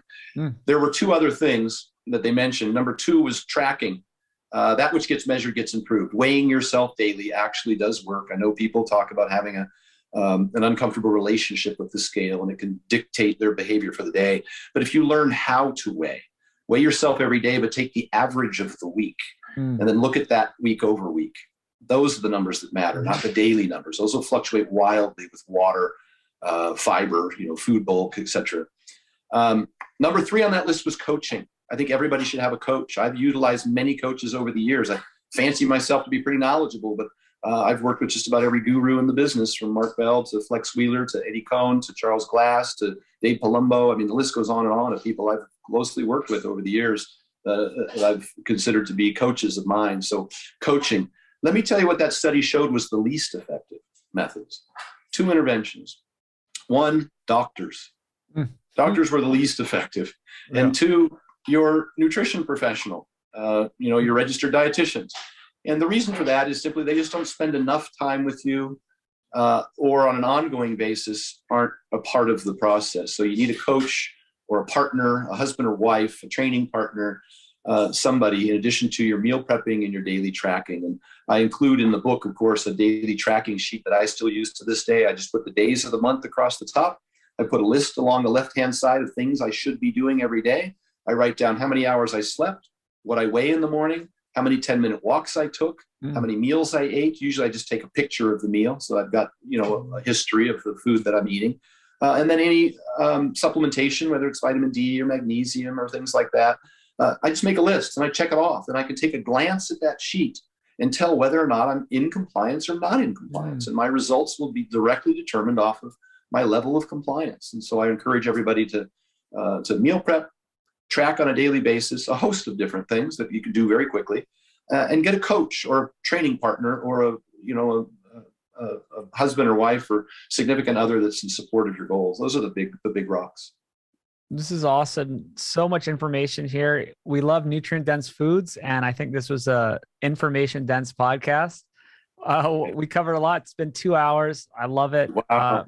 I really love all this stuff. I'm so flattered that you've been listening to the show. Well, it's just great guests. I'll put it all in the guests. It's really all I do is sit here and listen and let the guests talk, hopefully enough. And man, where can we find you? Yeah, everything's at Stan Efferding. My StanEfferding.com is my website, and I have my vertical diet ebook on there. At Stan Efferding is my Instagram.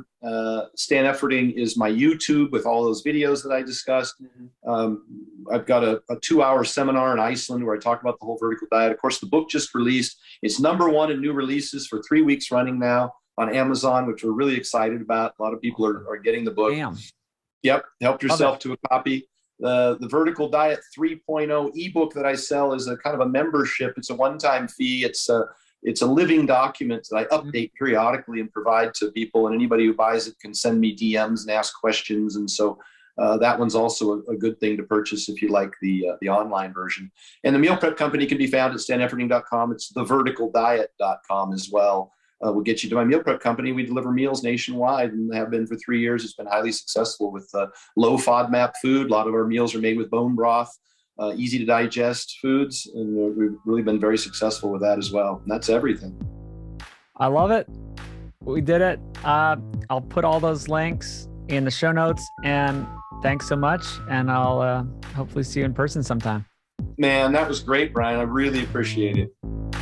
All right. Thanks, everyone. Thanks for sharing with a friend. Thanks for giving us a review on iTunes or the podcast app. Go to nosetotale.org for all the great meat, the other products, seasonings, body care. Really great stuff, and great for our producers and the local ranchers we use. Win-win all around. nosetotale.org. Of course, sapien.org for everything else. You can link out to the film there, the Sapien Tribe, the program, if you're ready to make a change in your life, and the newsletter. Sign up there at sapien.org. All right, everyone. We'll see you next week for another good one.